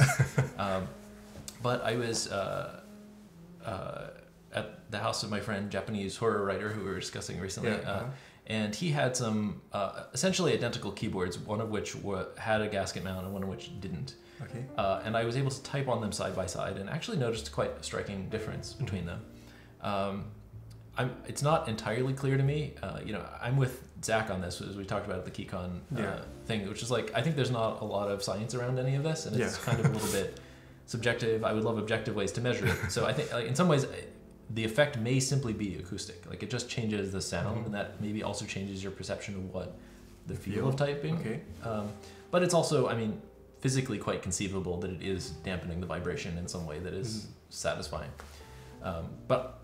It's a bit of a mystery to me why I like it, but I actually did like the gasket mounted version, which got me. Okay. This is the whole reason why I'm interested in making MX stuff in the first place. In addition to trying to make something that's easier, that doesn't require someone to buy another keyboard and assemble it together. Yeah. It has all these interesting extra creative possibilities because I can actually design the plate geometry. Yeah. I've been greatly limited in all of these topre projects. It's always a bunch of trade-offs and constraints where I'm working around the geometry of the existing plates or the weirdness of the PCB and stuff like that, and it really limits what I can do. If I have control over the PCB, I have control over the plate and all of the geometry and materials around all of that, I can experiment and do more interesting things. Definitely. So that's part of it is I'm interested in doing plates and different materials, and particularly having regularly in stock keyboards that people could purchase where the finish specifically pairs with a key set, right? So in the way that I have this this concept that I like of the pairing between the After School 1992 key set and the VHS finish on my Norbaforce Mark II. You'll have to sort of get things to line up right to purchase all the things that you need to do that build. Ideally, ultimately, over time, I want to have a key set that I design and that I have more or less in stock, and a housing finish that is specifically designed to pair with that. And you can just say, look at the picture of that build and say, I like that build, I want it, right? And then order it. And in that case, the only choice you would need to make is switch mechanism. And this is another interesting area for me that I've been exploring and experimenting with lately, which is some means of providing lubed switches to customers when they when they receive their assembled keyboard. And this actually came from a conversation we had at KeyCon in New York, which is that like really, especially, you know, if you're going to make a keyboard that you're representing that as being embodying the best that a nice keyboard can offer, you really should have some level of lubrication in the switch. So and stabs. Yes, of course, absolutely. I mean, actually, I'm more convinced of that than anything else. The like switch stabilizer rattling is, since I've become aware of it, it like deeply irritates me. It, yeah. And that one is actually pretty easy to do manually. So, but manually lubing every switch before it goes to the customers is feasible. I can do that. My, you know, I work with a logistics company that currently ships my stuff. That is, they're more than just like a company like EasyPost, which is just like you send a bunch of stuff and they have a really automated system to send it out. The company that I work with is kind of like what I would describe as last mile manufacturing, which is that they will do assembly or other work that they'll even like solder things, right? On demand before the product ships to the customer. So I could technically actually train them to lube switches by hand, which would be expensive, but again, it would allow people to get like the ultimate keyboard without a huge amount of work. And so I have that option in my back pocket, but I'm also looking at some kind of automated like robotic mechanism for lubricating switches in a like, it won't be done in necessarily the extremely meticulous manner that you have of like where like every conceivable surface is brushed, but like I think at some level at least properly and consistently lubricating the rails, like for example on a red switch, profoundly changes the experience of using that switch, and is like probably an 80% achievement of like positive lubing results. And so I'm trying to figure out some sort of sweet spot between acceptable price and actually getting really good switches as they arrive to you. So again, it probably, for people who are kind of like following my email list or my work, it probably has seemed that I've just like dropped off the face of the universe for the past 4 or 5 months, but it's not because I've been idle, it's because I've been working on all these things. Like I'm building a switch lubricating robot and an HHKB plate with 3D X-ray scans and all this stuff. So I'm working on stuff, I promise. Someone's actually saying he can help you set up some robots to lube switches. I would love anyone with experience in industrial automation. We've been working on it a little bit, and I have some ideas, and I've been learning about these processes, but this is definitely not my area of expertise. That would be cool if the problem of lubing gets solved. Right. I mean, they would kind of put me out of business, but at least switch. Well, I don't have to worry tragic, about switching, lubing switches anymore. Yeah, it's a pretty tedious process. I mean, the way that you do it is clearly superior, I think, for someone who is very sensitive to the slightest changes in like someone who would know the difference between different like grades of lube or something, right? I'm personally not that sensitive, and I feel like most people probably aren't. They're like, there's this general perception of like scratchiness or not that most people could probably tell. Like beyond a certain point, you're like really picking hairs. Right, and there will always be a market for that, and there should be a market for that. But I think it would be nice to find some way to bring this process that clearly greatly enhances the Cherry MX switch using experience to a wider group of people. Cool. So that's one of my many projects at the moment. All right. Well, I think it's time to bring out the Mark II. Sure. And we're going to assemble one as well, right? Let me put this back.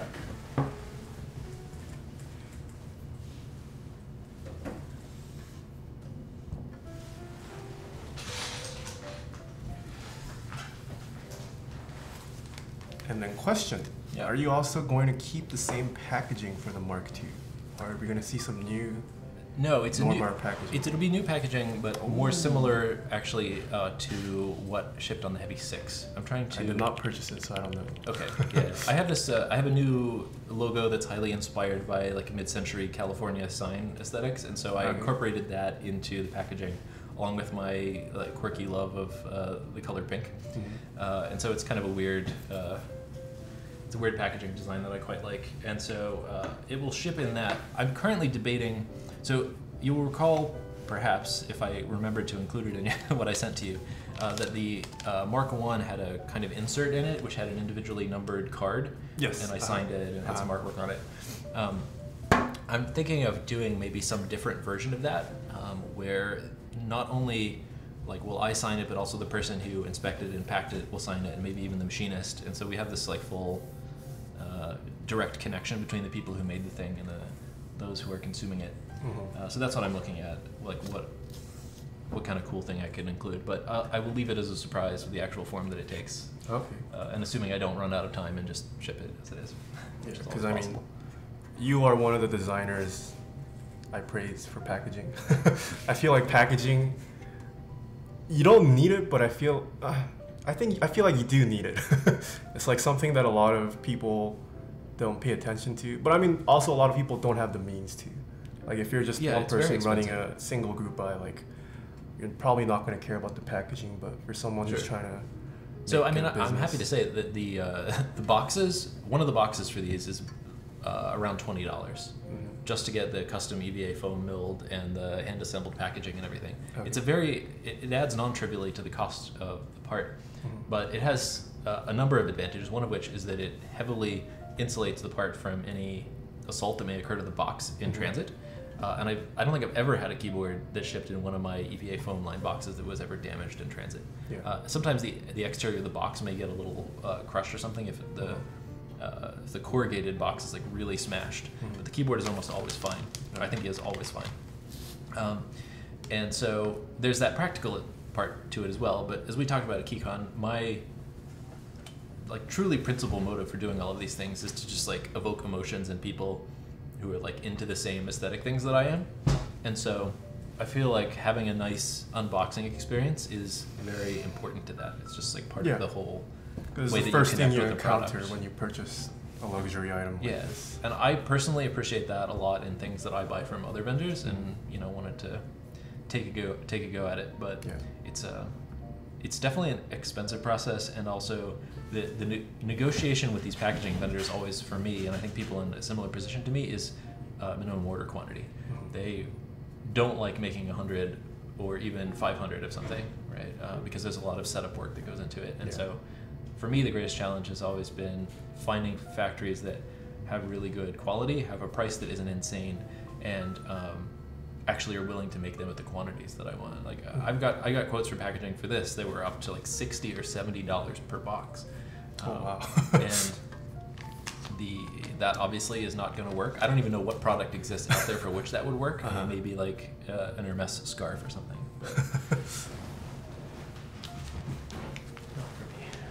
All right, so I can already see the washers you were talking about.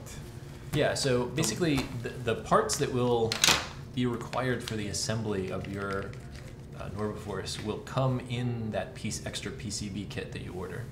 And so because we know based on the PCB kit that you order what type of keyboard you have, we will include the appropriate parts that correspond to that. So the R2 PCB kit will include those washers, and the 87U will not include those washers, simply to avoid confusion.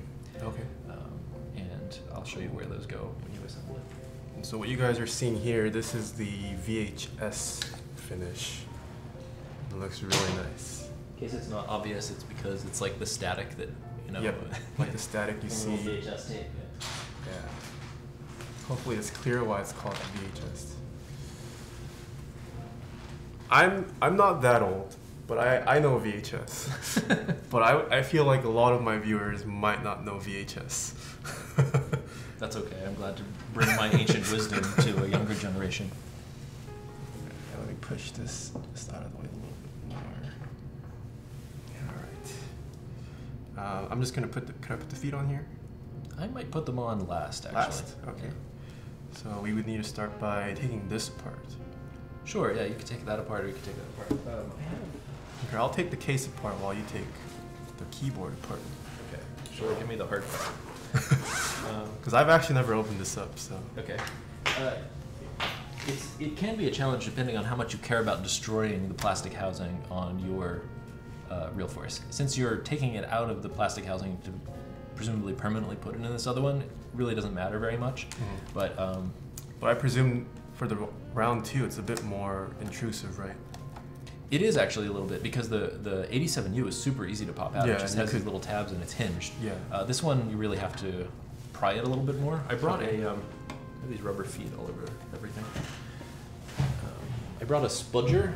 I don't know if you're familiar with the concept. I don't know what a spludger is. S-P-U-D-G-E-R.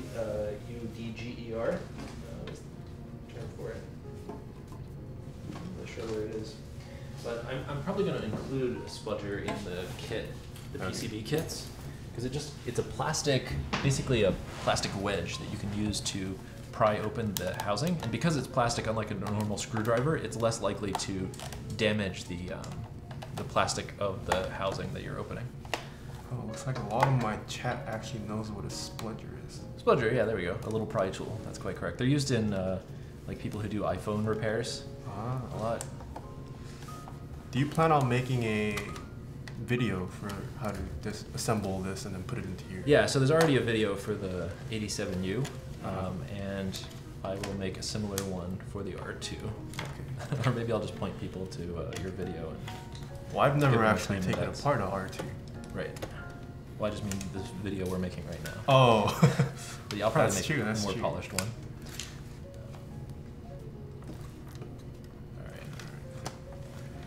Yeah, this is the part where I would normally use the spludger. You can pop this part out pretty easily just with your fingers, but there are little hooks here that go they're tabs that go into a negative area. So I'll try to do it with my fingernails, but I personally don't ever care about mashing my plastic housings to death because I'm not going to use them.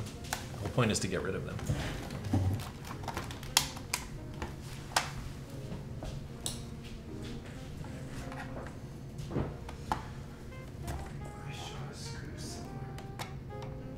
I have spare screws if you lost one. So.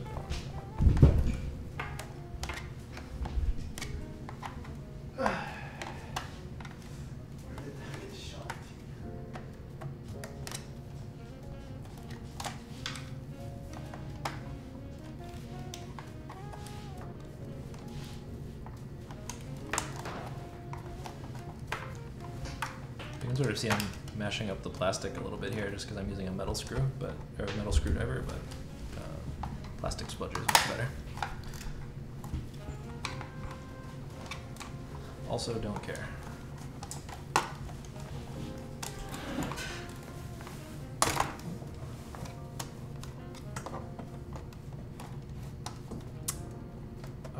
Have you dropped PayPal as a form of payment? I don't think you've sent out a newsletter for that. Are you aware of the changes for PayPal?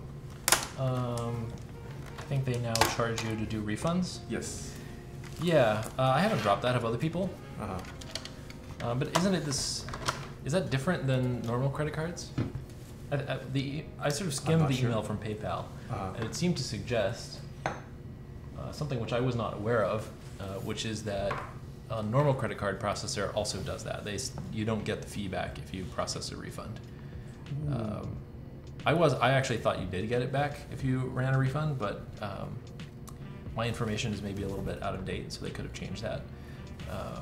But a lot of a huge portion of people check out using PayPal. I think partly it's convenience, but if 60 to 70% of people are checking out on my store using PayPal, I feel like I should probably not get rid of it. It's clearly not the case that those people would not buy what I'm selling if PayPal weren't offered, but maybe it's true for some percentage of people. The only thing that it makes a little bit awkward is when someone, and this isn't really PayPal's fault, it's Shopify's fault, is if someone orders a VHS finish and they decide, oh no wait, I want to upgrade to the steel version.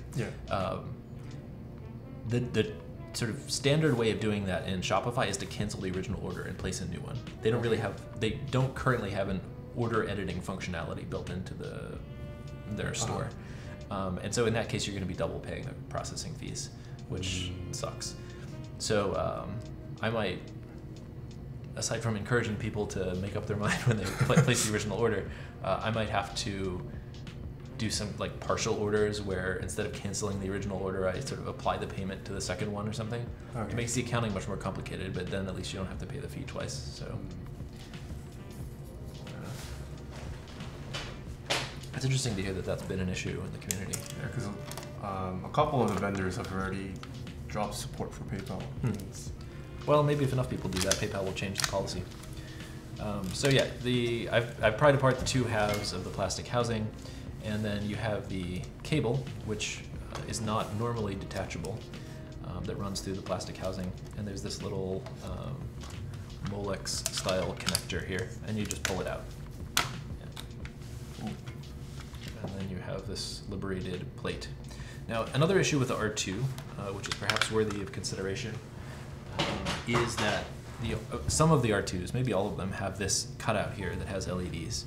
Okay. I personally really never want to see LEDs when I'm using my keyboard, and in fact, my keyboard effectively blocks them. Yeah, but you might get a little bit of light leak depending on which one you have. So I think you can use the keyboard just fine without seeing the LEDs. There's just sort of like visual confirmation of what you've done. But you could just apply like electrical tape. Yeah, that's exactly what I was going to say. Okay. I have white electrical tape at home, and what I do is just apply some right there so that you don't get light leak. But nice. Even if you don't do that, it's not really particularly bad. So there you go. Just plop like this. Correct. Yes. So I mean, if you're kind of interested of a tour of the internal geometry of the Realforce, oddly, the 87U. So in order to add rigidity to the plates, the topre will create these bends along the edge. Oh, I see it. Right? Yeah, and so it makes it more rigid. The directionality of the bend is reversed from the 87U and the R2. So I have this channel that lives in for the 87U, but on the R2s I had to add another channel down here, which is actually a little bit tough to machine because it creates this really thin wall. It's actually, it is pretty thin actually. Let me show that off. So those are the channels Norbauer is talking about. There's one on the bottom here and one on the top here. So yeah, it's like the people at Topre were messing with me for no reason, but whatever. So yeah. Someone also asked me a question on a previous stream. When you powder coat, do you get hook marks? Because it's quite common when you anodize, but... So you shouldn't get hook marks, period. This has been a great... powder coat or in general? In general. Okay. Certainly not for powder coat, but you shouldn't get them for anodizing either. This has been a point of great contention for me with anodizers, specifically the ones that I used to work with in China.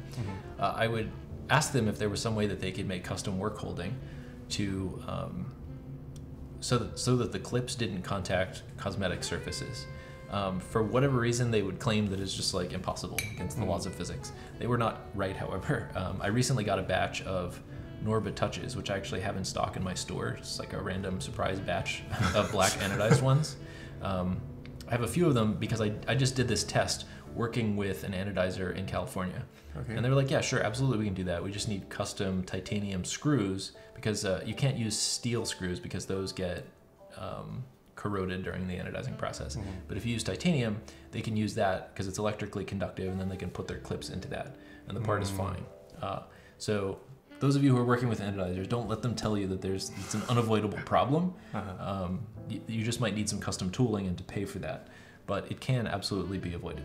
With powder coating, they almost always just use screws. So as long as your housing has some type of threaded holes, which I don't think I've ever seen a housing that didn't, whoever's doing your finishing shouldn't have an excuse for that. All right, there you go. Because I mean, we see anodizing hook marks quite a bit. So yeah, it's quite common. All right, so I can already tell the hole is slightly off from the actual screw mark. So yeah, exactly. That's where the washers come into play. So for both 87U and R2, these holes are actually positioned in the correct location, in the same location. That's the but bottom one. The R2 is a little bit shorter and offset, which is why you need the washers. Yeah, so there you can see the ones on the sides are pretty flush, but the two bottom ones are ever so slightly off. Yep, and so you only need the washers here on these two front areas that have the cutouts for those tabs. You don't need the washers on the sides. Okay. I'll probably include extras, but and actually there's no harm, I think, in putting the washers on the sides, but don't need and we can do all this cable stuff afterwards, or we need to do it first? Yeah, for this one you can actually do it after. Nice. For the 87U, it's a little bit more fiddly. Can I get the bigger one? Yeah, 2.5. And someone asking, what boards do you own outside of Topre? or your own, actually? Yeah, so I have some old Philco Cherry MX Red keyboards that were my first keyboards, which I had and loved. They were the Magis Touch Ninja TKL. That was definitely my favorite keyboard back in the early days.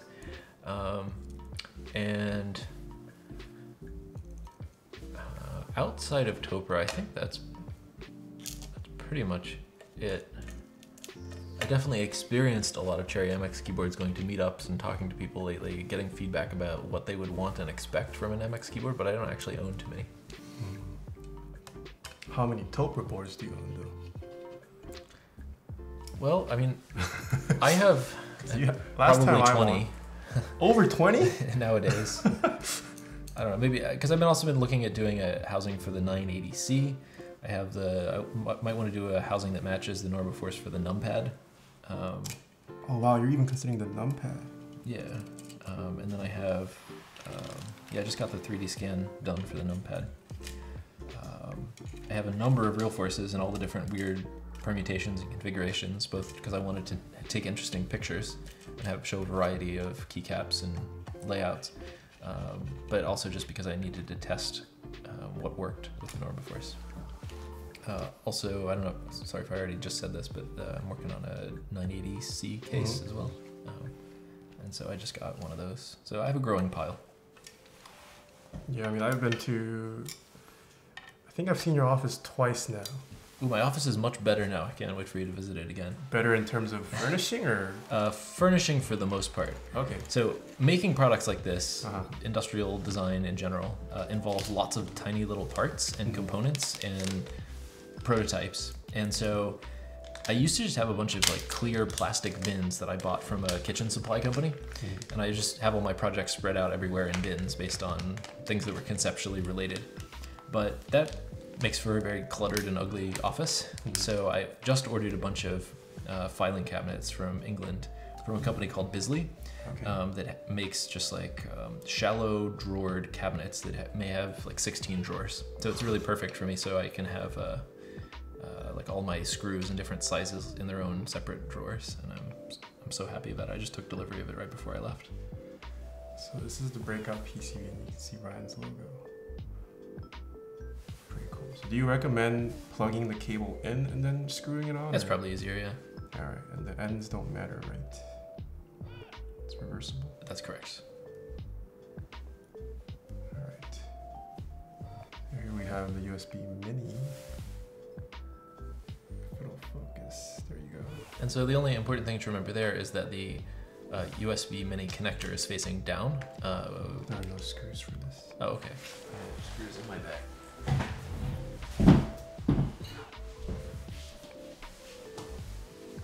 Yeah, so the USB connector should be facing down. There you go. Thank you.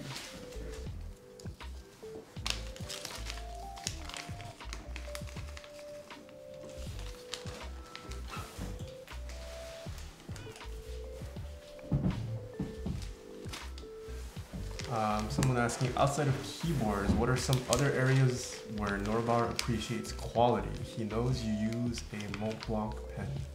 That's true. I've loved Mont Blanc pens since I was a kid. Probably like 5th grade or something. I got one from, I think it was owned by my grandfather. Actually, it was a very old 1960s Mont Blanc fountain pen. And so I always had this sort of weird obsession with Mont Blanc pens. Other areas of quality. So I'm very interested in this company called Hermes, which makes leather products, and more like not necessarily as a vast consumer of their products, because they are, if anything is prohibitively expensive in the universe, it is products made by this company. But I find the like approach to craftsmanship and the philosophy of the business very interesting. And I've watched a lot of documentaries and read as much as I can about how they go about their business. And I think it's really cool. I actually took a little course in leatherworking just because I was kind of interested in the type of work that they do, learning how to do it. Other areas of quality. Replicas?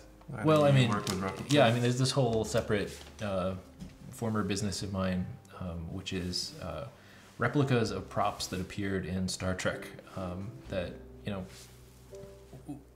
one of the primary motives for me aesthetically in life in general is an interest in the past's fantasies about the future. And Star Trek is, for me, the perfect example of this very optimistic vision of the future that existed in the past. And I feel like as a culture, globally and particularly in the United States, we've lost some of that optimism and a clear view of what the future would look like.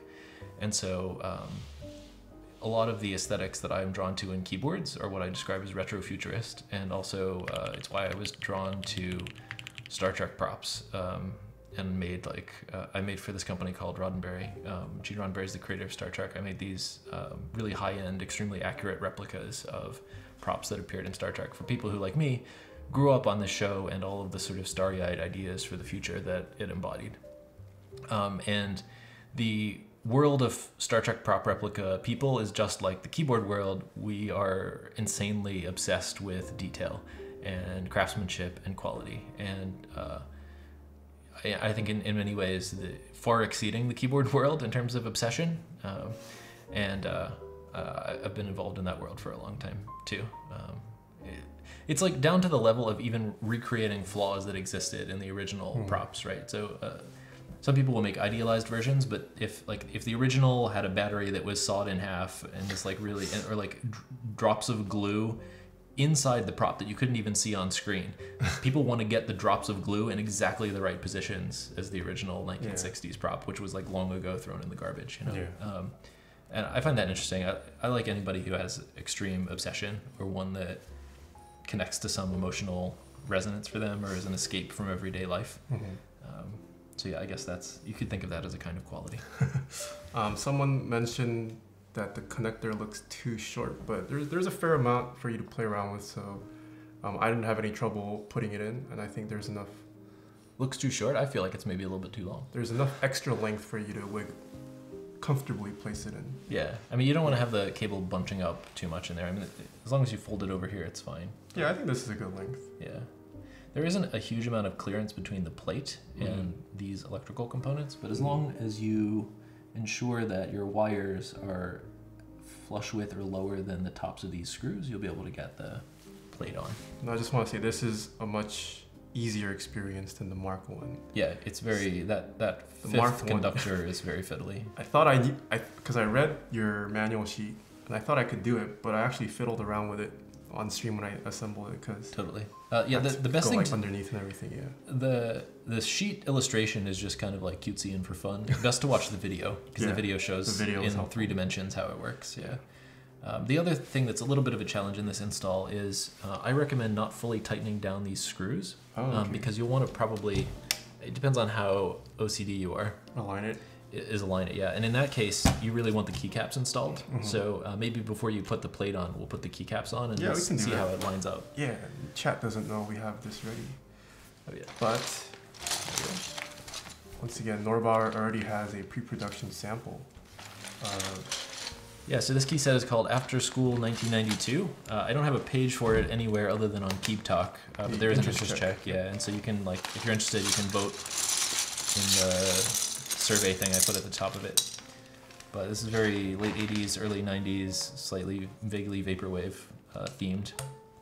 And again, it kind of connects to this period of future optimism and modernist aesthetics that I'm always drawn to. So I'm actually pretty excited about this set because it's so weird.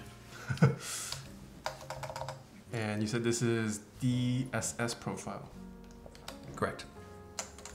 So this is actually my first time trying out DSS. Yeah, I think it may be one of the first sets that's offered other than the ones that Signature Plastics made themselves, because they did a DSS Dolch, which I think you can actually buy on their store now, which is nice. I have that set. I ordered it before I committed to using DSS profile for this, but I don't think there are a lot of DSS sets out there yet. Yeah, there aren't. 9, 10, 11, 12. Mr. Petrov saying, as someone whose last year of school was 1992, this just became a must-buy. Yeah, I actually had no idea Ryan was bringing this because I thought it was a render on your. I thought it was a render on your product page. People often think that my photos are renders, which is, I think, a great compliment to my It is, yeah. photo retouching and editing skills. But I just had no idea you had the full kit in hand. Yep. Because I know the interest check. Like I said, I don't want to commit to do it because I did a mock-up in Illustrator, and it didn't. I mean, it looked good, but it wasn't nearly as amazing as I think the actual physical set is. And so I really wanted to get a physical set first before I could commit to saying that that it was going to look like what I had in mind. I think that's one of the nice things about this is being done through SP, right? Correct. Yeah, because I don't think. Well, actually, I don't know. I don't know if someone's ever asked GMK if they can get a full production set, but they'll send you like sample colors. Sure, and that's totally good, and it's better than nothing. Yeah. But especially for the set, which I was like not. Again, I had a vision in my mind based on the Signature Plastics color ring samples, and I couldn't, for the life of me, get my Illustrator mock-up to look like what my vision was. But the actual implementation was exactly like what I had in mind, and I would definitely not have taken money from people on the promise of it turning out good, not knowing that it absolutely would. A frequent problem with key set group buys when you're just sort of going off of samples is the visibility of the legends in the surrounding color field, right? And sometimes it's not easy to just, based on the coloring samples, guess whether a color is going to show up against, like if this yellow would show up against the purple, or like particularly I was worried about the this pinkish color against the what's effectively retro refrigerator. Before I even did the full sample set, I got some individual key samples, and it was clear that some of my original choices were just not going to work. Okay. So I highly recommend to key set designers to spend the extra time and money if you're worried about getting that kind of thing right. Yeah, but I mean, as far as legending goes, it seems like pretty standard SP stuff. Very nice legending in my opinion. Nothing I can complain about so far. The colors look really nice. My camera it's not properly calibrated, but in person it looks really nice.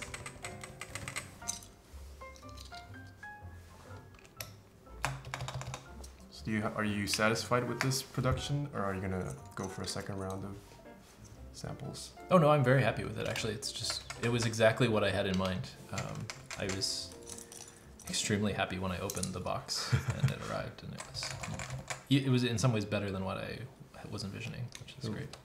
And these are all actually stock Signature Plastic colors. These are stock colors? Yep. Oh, I didn't even know that. It took some level of creativity combining them to get something that would work out, but Pantone matching is it's a pain. It's a pain, and I think it raises your MOQ requirements. So right, yeah. I wanted to, if at all possible, because I had no idea whether anyone, this is sort of a quirky set.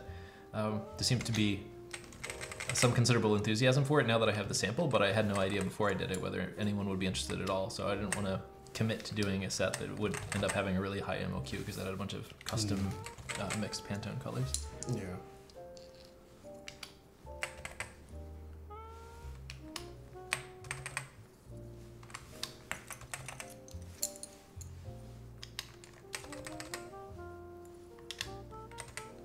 How often do you take keycaps off and put it on? I've been doing it a lot more lately because I've been shooting all the product shots for the Norbaforce. But in terms of my own personal use, almost never. Does this have a profile? I'm going to guess it's like this. It looks right. I think so. I think that row may actually be... Oh no, the front is slightly higher, I think.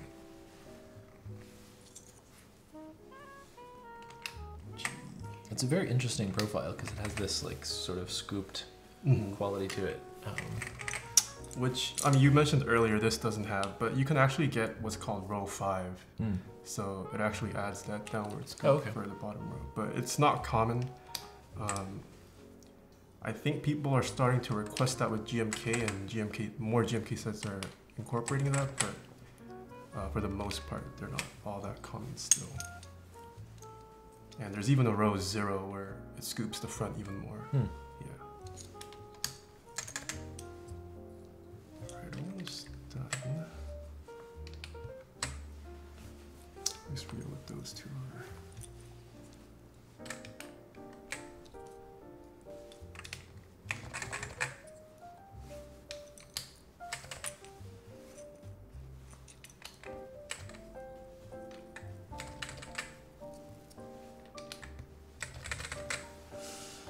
All right.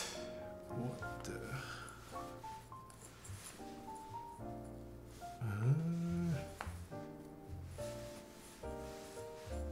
What is this? People are complaining about the 9 key. Push that 9 down all the way. Oh, I see. Yeah, the R2s are a little tough because, in fact, it's probably best to put the keys on before you actually put it in the housing, because it's not fully supported up here at the back. But wow, it does look totally taller, doesn't it? Is it just perspective, or oh, it does. On camera, you can tell it's slightly higher, like right there. Huh? That's funny. Oh, you can see the edges. Oh, it is actually visible. Yeah, well, you know, pre-production set. It's not me, guys. I put it on correctly. I shall mention it to Signature Plastics. This is actually a new profile and set of molds for them. It's possible that the problem is actually in the mold. That's definitely not the way to do it, right? I have to switch polar. Oh, it came up. Is this just too tight? I think what's happening here is that the again, it's that issue of plate alignment. You're a little bit off to one corner, and so it's the housing's actually holding the key set down. So if you want, you can maybe hold off on putting that key on until we do the plate alignment stuff. All right, so I should loosen all 4 screws. The key set looks fantastic, though.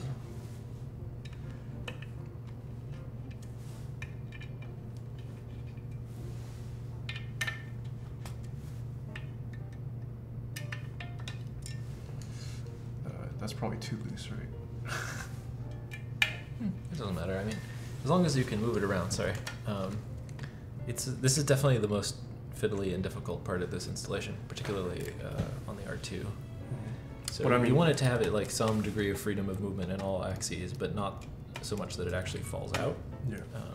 So what I always do, and this doesn't always work perfectly, is try to align it visually in a way that looks right. And then this is actually fairly common with gasket builds. Yeah. You have to fiddle around with the plate to make sure it's properly aligned. Yeah, it's understandable. And then once you got it where you want, you have to try to like cinch the plate against the housing and then flip it over. But half the time I just make it move when I flip it over, so it's just you have to kind of redo it sometimes.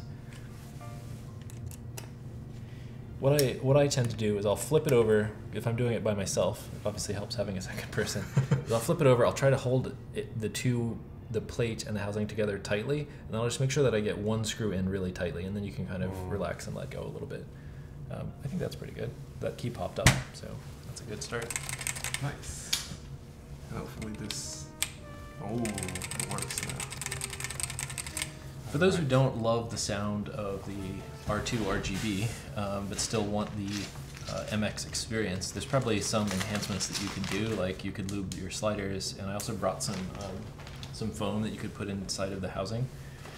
This is a foam sold by Silverstone. You get on Amazon pretty easily, and people in the last round reported success improving the acoustics of their Norbaforces by lining the interior of the housing with it. It compresses a little bit, so.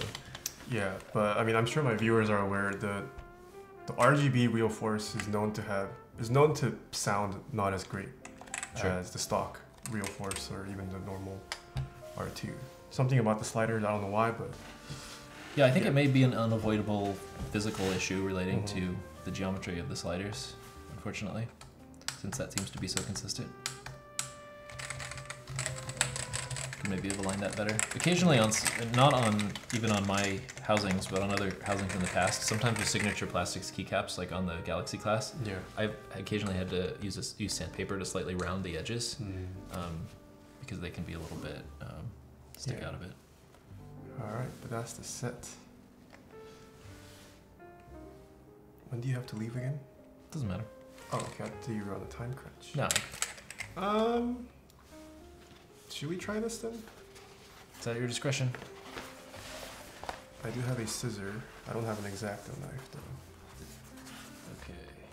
Oh, there you go. Do you want to cut this? Oh yeah, I probably won't do a very good job of it. But a good I'm way not to a do very it. good cutter as well. Yeah. Let's see. Maybe one way to do it here. Let's measure just this. I mean, it doesn't really. No one will see it, so it doesn't have to be the most beautiful or elegant thing in the universe. Yeah. You know where the white plate is? White plate is Here. So let's see.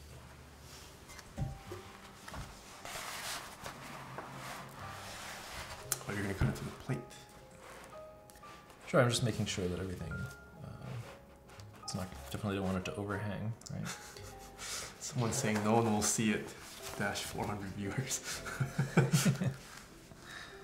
Well, you know, we must encourage non-perfectionism. Like, I'm completely incapable of cutting a straight line, so I'm just gonna. That's why I deferred to I'm gonna you. own it.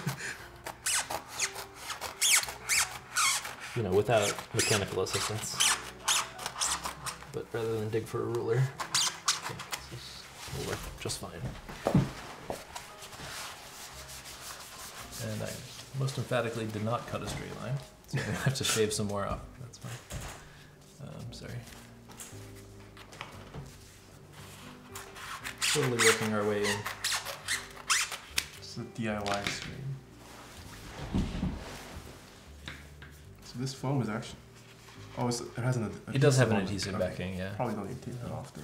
It's designed for acoustic dampening in computer cases, which is why Silverstone makes it. Okay. I really like the squeaky sound there. It's like something from Roger Rabbit. Okay, and then just cut some more off with the hell. So how often do things go disastrously wrong on your stream?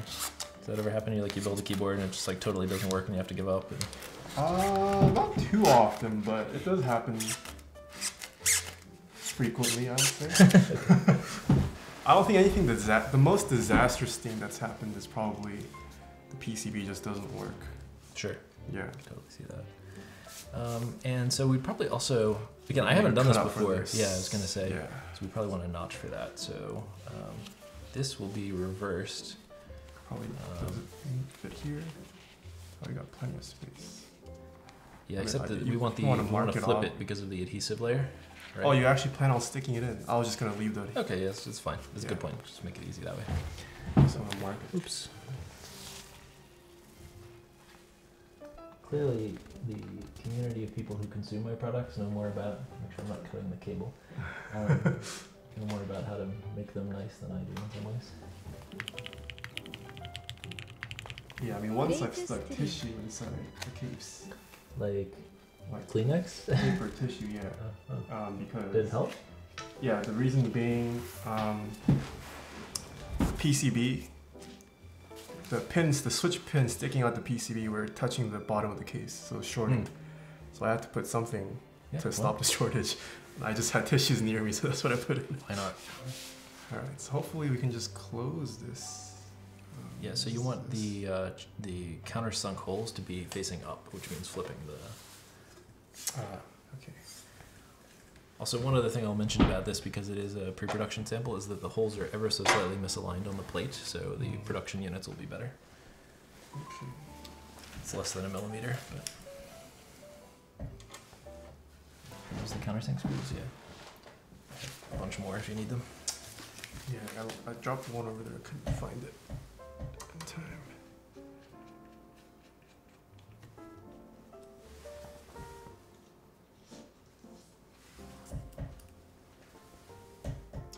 Someone's saying my friend filled his board with cotton balls.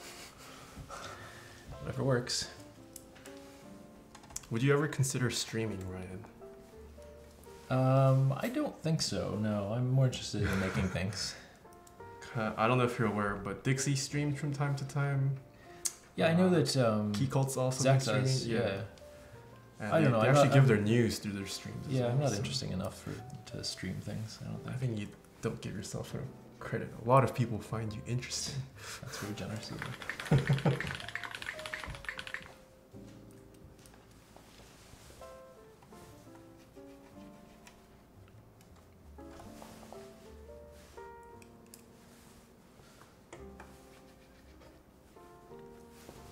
And you are planning on being at the NorCal meetup, right? Yes, of course. Looking forward to that. All right, yeah, it's just missing one screw, but I guess that's not too bad. Oh. So what do you do with all your pre-production run units? Do you also sell them? Do you get them refinished? Or? If it were absolutely flawless, I would probably sell it. But again, there's this ever so slight hole alignment issue on these plates, which makes me not want to sell it.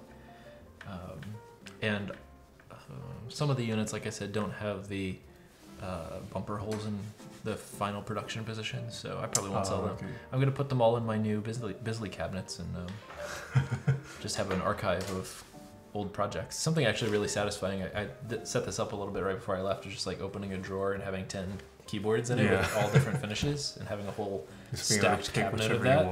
Yeah, I feel like a crazy mad scientist or something. So. Do you want me to put the feet on, or? Yeah, sure. All right, let's put the feet on. So it depends on how you're going to use it. If you are using it with the risers, I would put one here, and then the ones along the front edge. Under these risers, if you're not using the risers, there are also 2 pockets here, and so you can put them on those edges, or if you want to go all out, you can actually put it all the way around the whole thing. But sometimes putting more on actually can create some issues if your desk isn't completely dead flat. So I like these 4 positions and then those 2.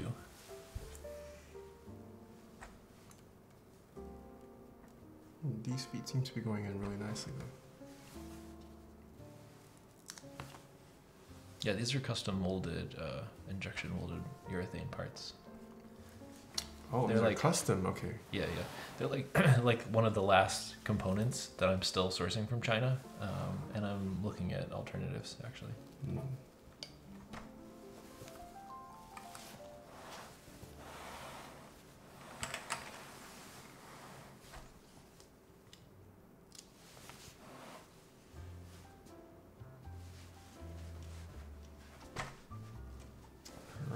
That's it.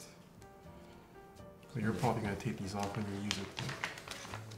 Well, I probably won't use it. I have my 87U that I just always use. So. And then this is a cable from Space Cables. Ooh. I've actually been meaning to see how their cables are. Quite excellent. He's also a really nice guy. New in the community, I think. Yeah, but he does really excellent work. I think he's a little bit swamped with, as always seems to happen with custom cable makers, is, he has a huge backlog right now. We were originally going to offer cables as part of the group buy, but I think he's just too backlogged right now. So. Yeah, there is a shortage of cable makers right now. There just aren't enough, especially in the States, I think. There are a couple internationally, but surprisingly, there aren't a lot of cable makers. As with most things involving physical making, most consumers don't appreciate how much work goes into actually making a cable, because it's one of these things that's become so commodified because of cheap Chinese electronics components that people just assume it's an electrical cable. It should be like $1, right? Yeah. I mean, they can be expensive though. Not at all. And for good reason. I have Lima connectors, and that drastically adds to the price. I think this is too short for my computer. Actually. Oh, okay. Sorry. So we probably can't use it. That's quite all right. I have the cable. But here's the finished product. Yeah, so the assembly wasn't too bad. I would say it's actually easier than the Mark 1, except for having to align the plate, but I'm fairly used to that now. Most of the keyboards, and any keyboard using gasket mounts nowadays, you have to do some kind of aligning. Yeah. So. And given the sticking of the escape key, we probably could have done a better job even. Yeah. Or, as I say, you can always sand down the key a little bit. I've had to do that in the past. It's the back. Probably should have from this angle too.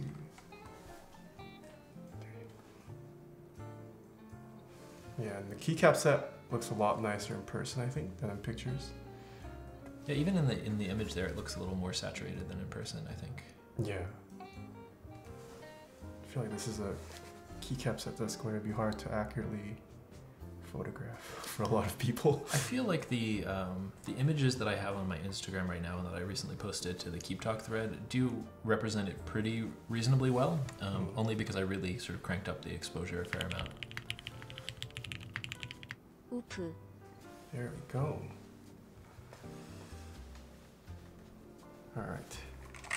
So after every build, it is customary that we do a typing test on my stream. Fair enough, as long as you don't hit the escape key. Let me turn this on. Oh, that's not... Okay, hold on. Why is that showing? Turn this off real quick.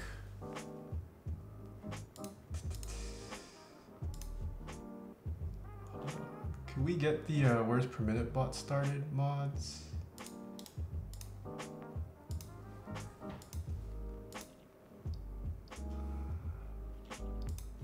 Wait. Where? Why does it not pick it up?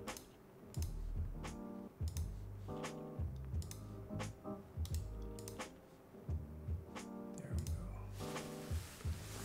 Yeah, I think we definitely didn't align the plate right, because also the page down is not. Oh. These were not issues I was having before. So.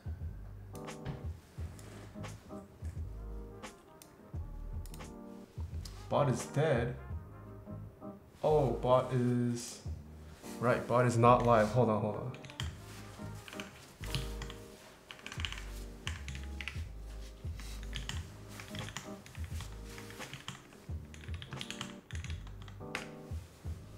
Have we really been streaming for 2 hours and 31 minutes? Yes. Well, we spent like the first 15 minutes on the starting screen, so... Alright, bot is not live. Bot's not live.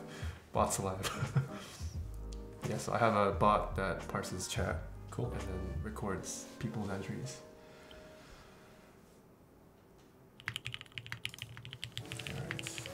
I think this is the first time we've ever had a guest, a live guest, that actually does keyboard content.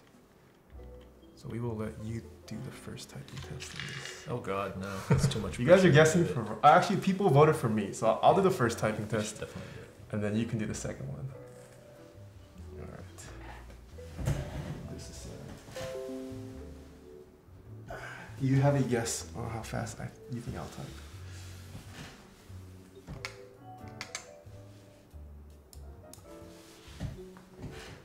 I've guessed not dead. What? You didn't sign up for this.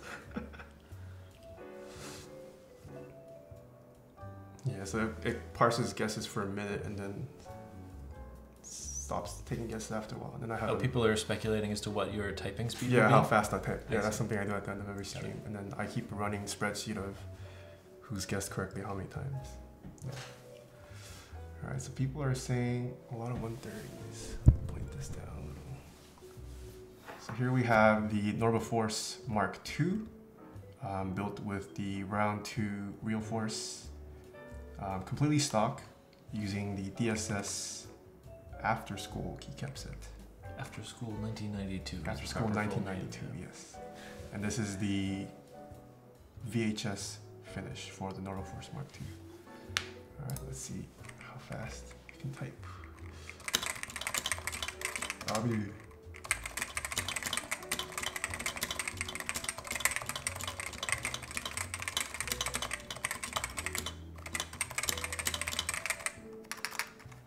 Oh wait, that's bad, that's bad.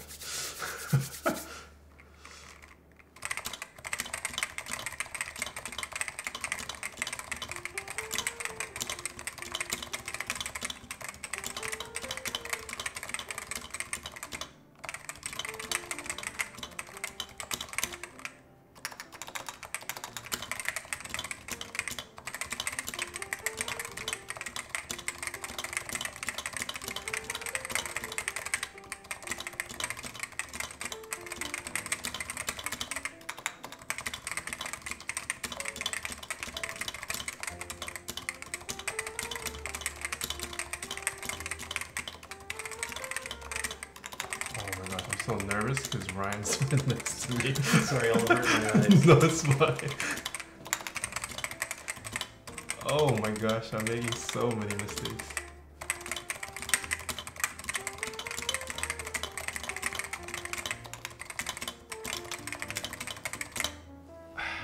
1.3. It didn't break 130 today. Alright, so yeah, so I can input my words per minute and then it'll choose the winners who guessed it correctly. Very nice. Yeah. Shall we do a second one for Mr. Ryan? I've never. Because you actually have a typing test on your YouTube channel as well. Do I? Oh well, yeah, but only for sound purposes, not for speed purposes. It'd be cool to see. My great weakness as a typist is errors. I spend like 50% of my time backspacing. I think that's me too. If I didn't backspace or make errors, I would jump up significantly in speed. I spent a lot of time when I was first into keyboards like practicing speed, but eventually I felt like I really, past a certain speed, it's almost like you're typing faster than you can really think or write an email. Yeah. And it hardly matters. Because really, to get your speed way up, you kind of have to really concentrate on not making an error. Yeah. Right? So I think it's a bit of an arbitrary metric for what it's worth, but I'll do it if you insist. Yeah, that'd be cool to see. You can guys don't start yet because it's still accepting. Oh dear. You guys are guessing for Ryan right now. Yes, guess low.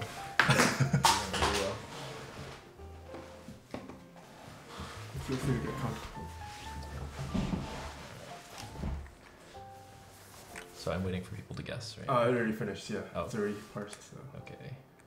So this typing test is one that requires you to fix errors, right? Is that how it works? You don't have to fix. You can just You can just skip it? Yeah, you can skip it. Okay, but then you don't get like credit for the word. or Yeah. whatever. Okay. Oh, it's 10 fast fingers. I think I've used this one before back in Mercy. Oh, Ryan's actually pretty fast.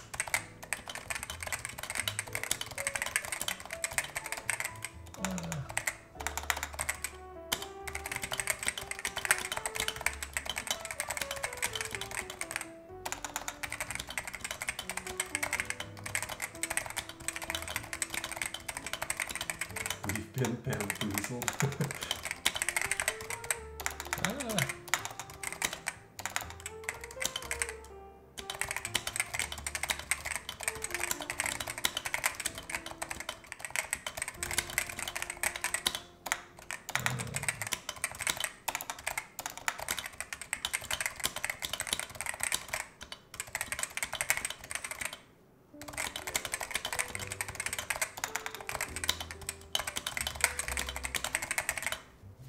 Ooh, 95. Was that nerve-wracking at all? Have you ever typed in front of a crowd? No, I haven't. It made me very nervous.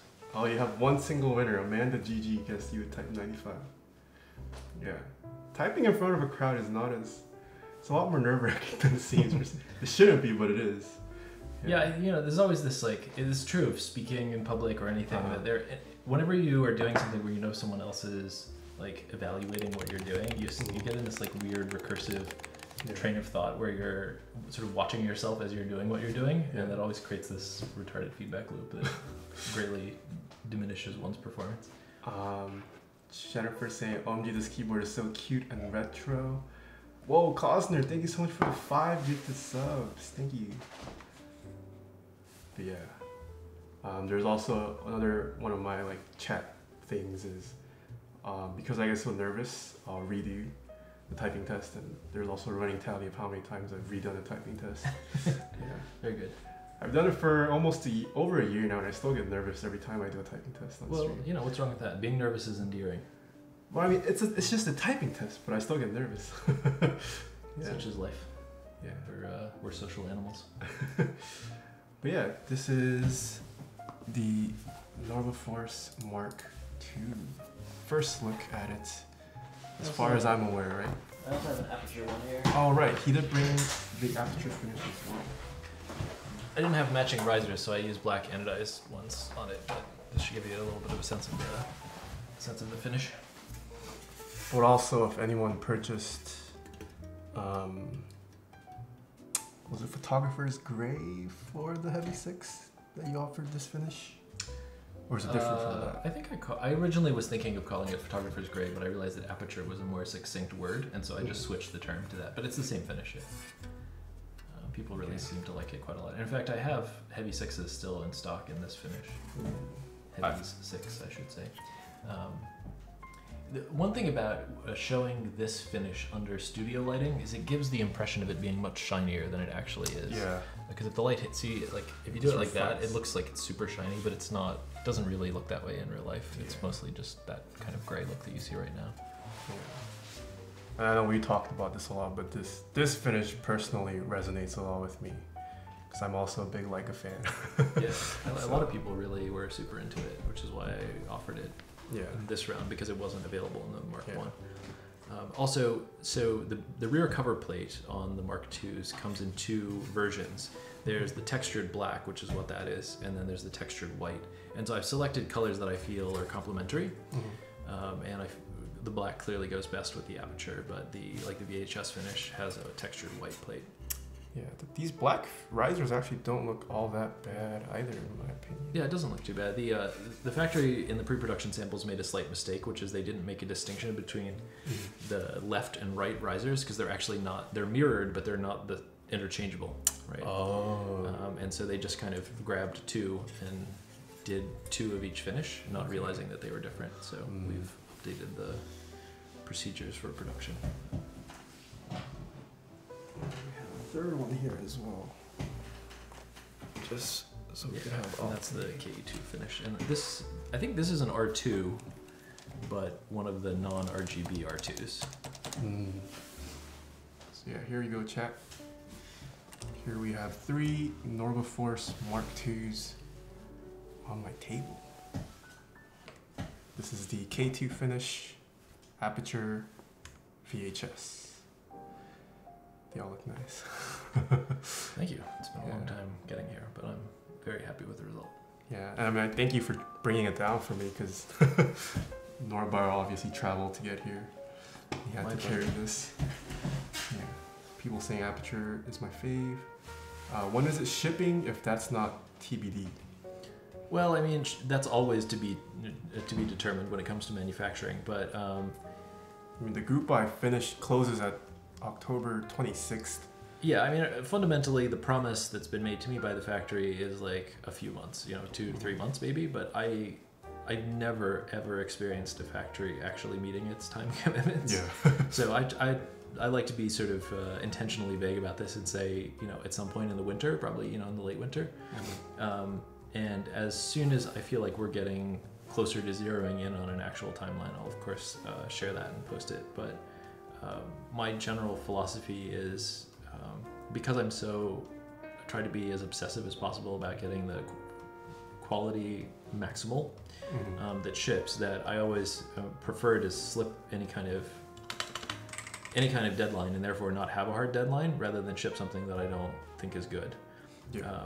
I'm very confident in this factory based on the pre-production samples and physically visiting there and being able to be more involved in person, but you never know. So I try to have a reasonably pessimistic estimate, and hopefully, if anything, I'll ship beforehand.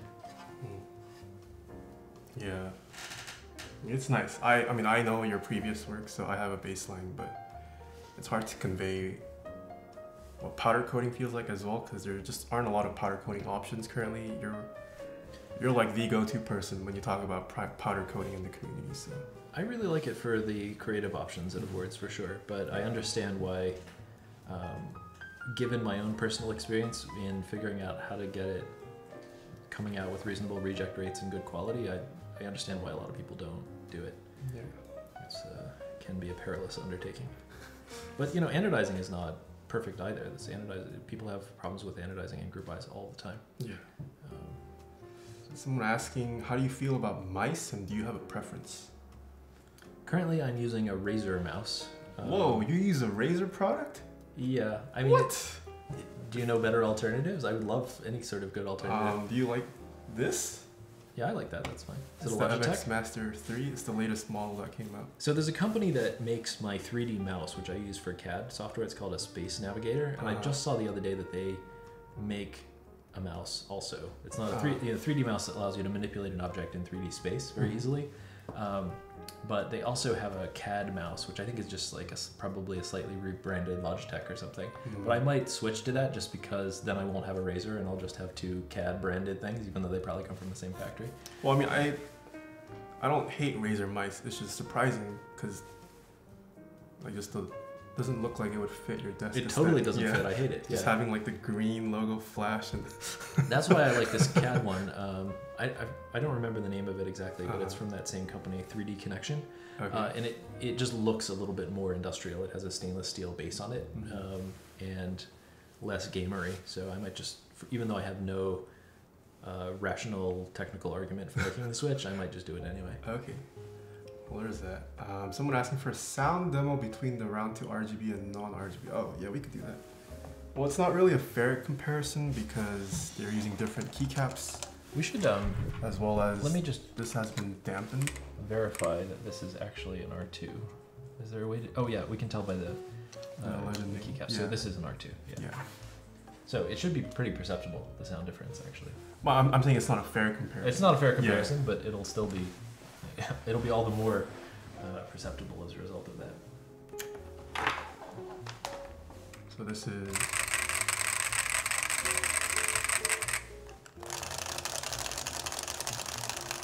There's definitely a sound difference.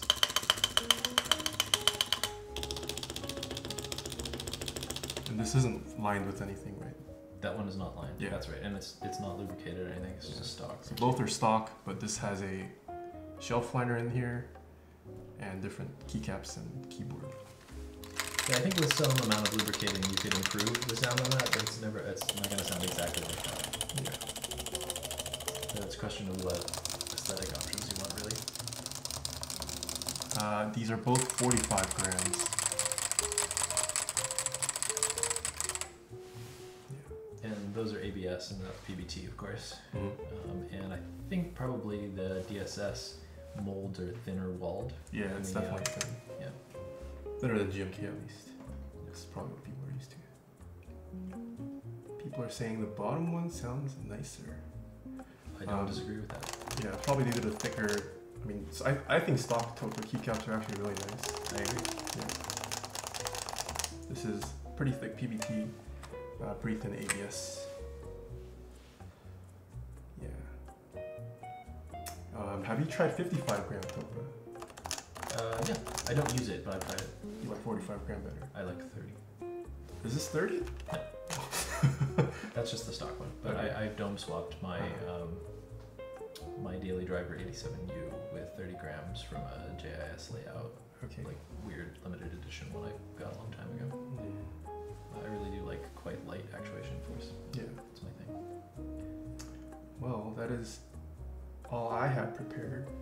Does chat have any final questions?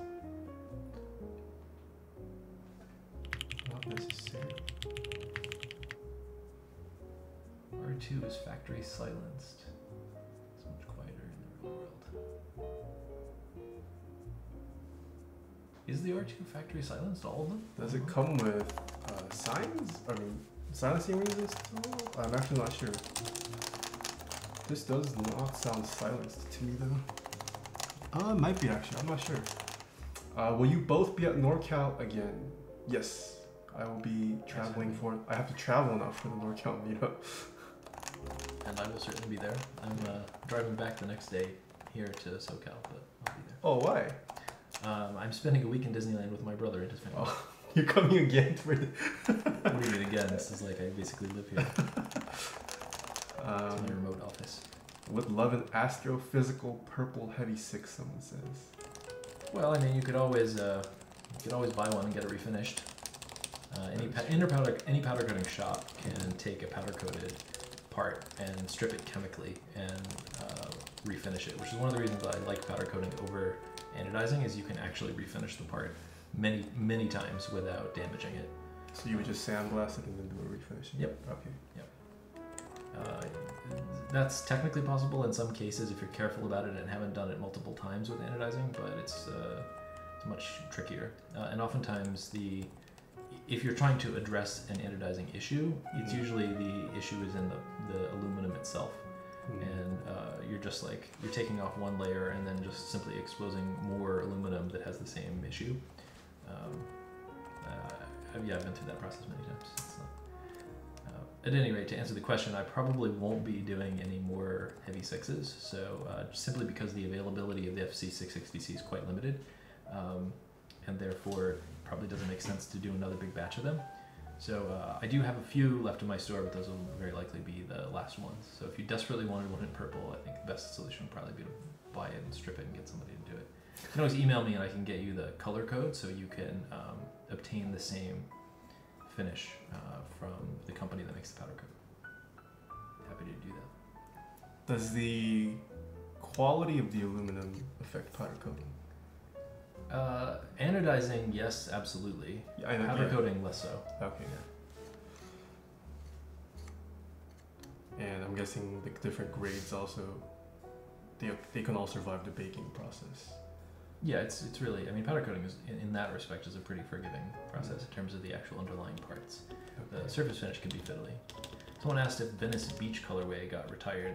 No, I'll probably almost certainly bring that back on another round. It was just a question of like figuring out what would make the cut on this board, and I felt like I was trying to find something that would match this set pretty well, and I felt like the Venice Beach would have been a little bit much on that one. That's the purple one? Or the Venice Beach, I'm sorry, is it's pink? colored. It's not unlike that. It's kind of like a hot pink.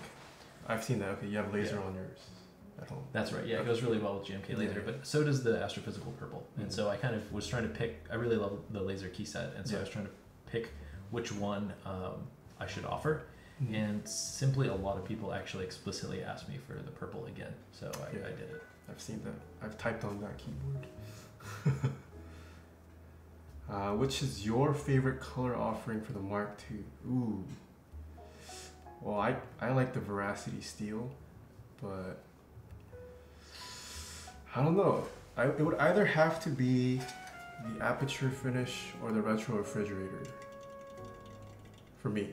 I don't know if you have a favorite, but... Someone asked if we got our glasses at the same store. Which I is got, definitely not. I got mine from Jin's Glasses. Jin's Glasses? In San Francisco. Okay, cool. Yeah. Mine came from a German company that has a shop in Los Angeles called Makita. Never heard. They're really interesting, actually. I like them. It's an industrial designer. I don't know if there's any way you can see it, but the probably not. But it's like folded sheet metal.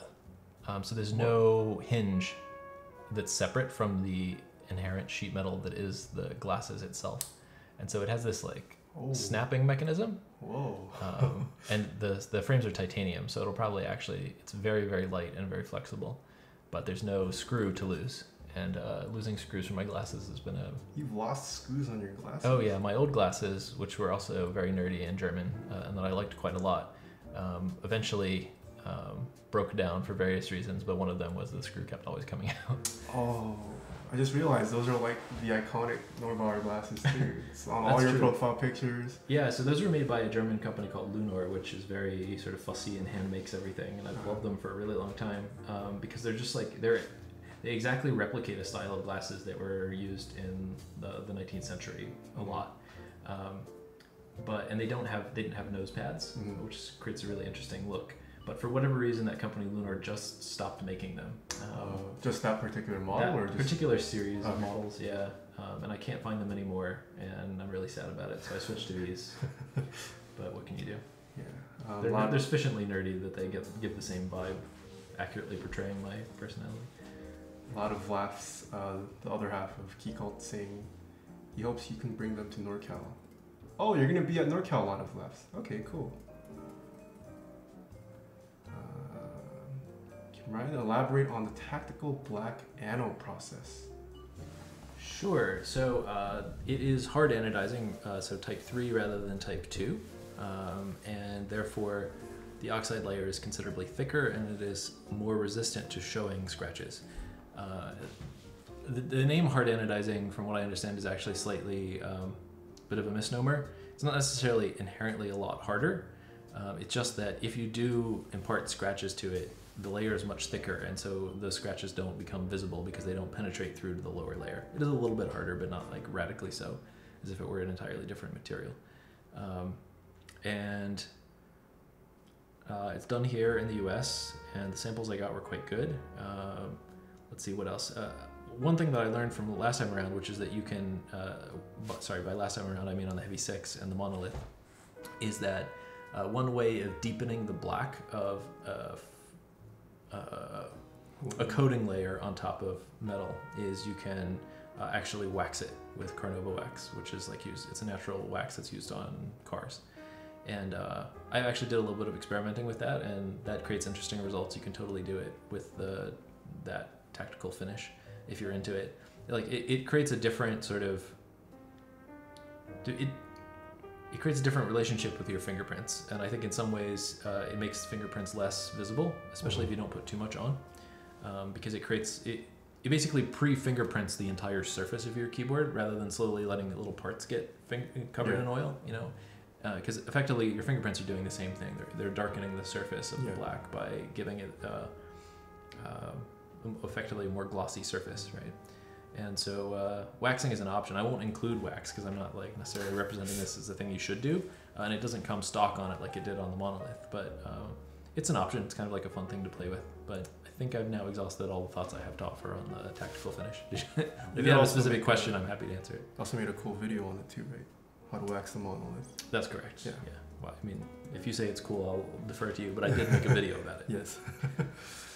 All right. Well, it looks like chat doesn't have too many more questions. Before we end, I wanted to get a screenshot of each of us holding a Mark II. Sure. So all you have to do is you can hold on to this. All right. And I'll hold on to this. And we'll just stay still for a couple seconds. So I can use this as my YouTube screenshot. All right. Just smile for like 3 seconds. I'm good at smiling. All right. That's good. Say hello to YouTube chat. That's what I did. Yeah. All right. I think that is it for today's stream then. Yeah, we're about to hit the 3-hour mark, so. Thank you for enduring this long period of my blabbering. No, I think a lot of people actually found it very informative. I don't usually talk. Yeah. You don't usually talk? I don't usually go super in depth about technical stuff. Oh, okay.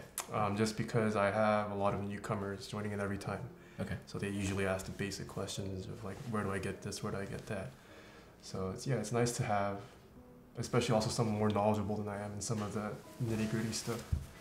Cool. One thing I'll add is, if anyone is interested in any of those forthcoming projects I talked about, you can join my email list. It's norbauer.com/list. Plug all your stuff here. Well, I mean, I don't need to plug anything. It's a good way to stay in touch because as I say, I kind of work pretty intermittently on these projects. I'll just go disappear for a few months, work on a project, and then I'll be like, okay, it's ready. And then it'll tend to be announced, and then people will often find out about it like way after it's available. And then I'm trying to like address that. So one good way to stay in touch is just like be on my email list, which is norbauer.com/list.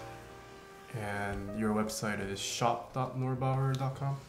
It is at the moment, yeah. I'm currently redoing my website, so it will be just like norbauer.com soon, but not yet. All right. So what we do at the end of every stream is, what you do on Twitch is, after your stream is over, you can choose to raid another stream, which is me. I'm essentially sending my viewers to someone else's stream. Interesting. Okay. So they can continue watching someone else. That's kind of how exposure works on Twitch. So got it. I'm just gonna check who's live, and then we can go give them a raid. I don't know if you know any streamers, but the only person I know is Preston. He is not streaming right now. We can go raid. And of course, Tiny. Tiny is also not live. We can go raid Mitsuki. She is someone, a friend of mine. Wait, raid Minter? Is Minterly live? Do I follow Minterly? Oh, I don't follow Minterly. Hold on. Okay, let me shoot her a follow. Wait, how do I go to my stream? Cancel. Alright, we're gonna go raid Minterly. Do you know Minterly? I don't. She's based in NorCal, I believe. Really? Yeah. Does she stream about keyboards? I think she started streaming recently, but she ran SA Bliss. I don't know if you're aware of that keycap. I've seen it, yeah. Okay, yeah, she's a designer for it. Excellent. Yeah. Hopefully she'll be at the NorCal meetup. Yeah, I think so. She's local, so. All right, thank you everyone for stopping by today. I will see you guys. I might stream this weekend, we'll see. But yeah, I don't have a set schedule for now, so bear with me until I get that figured out. But hopefully you guys enjoyed today's stream and the guest, of course. So until next time, see you nerds.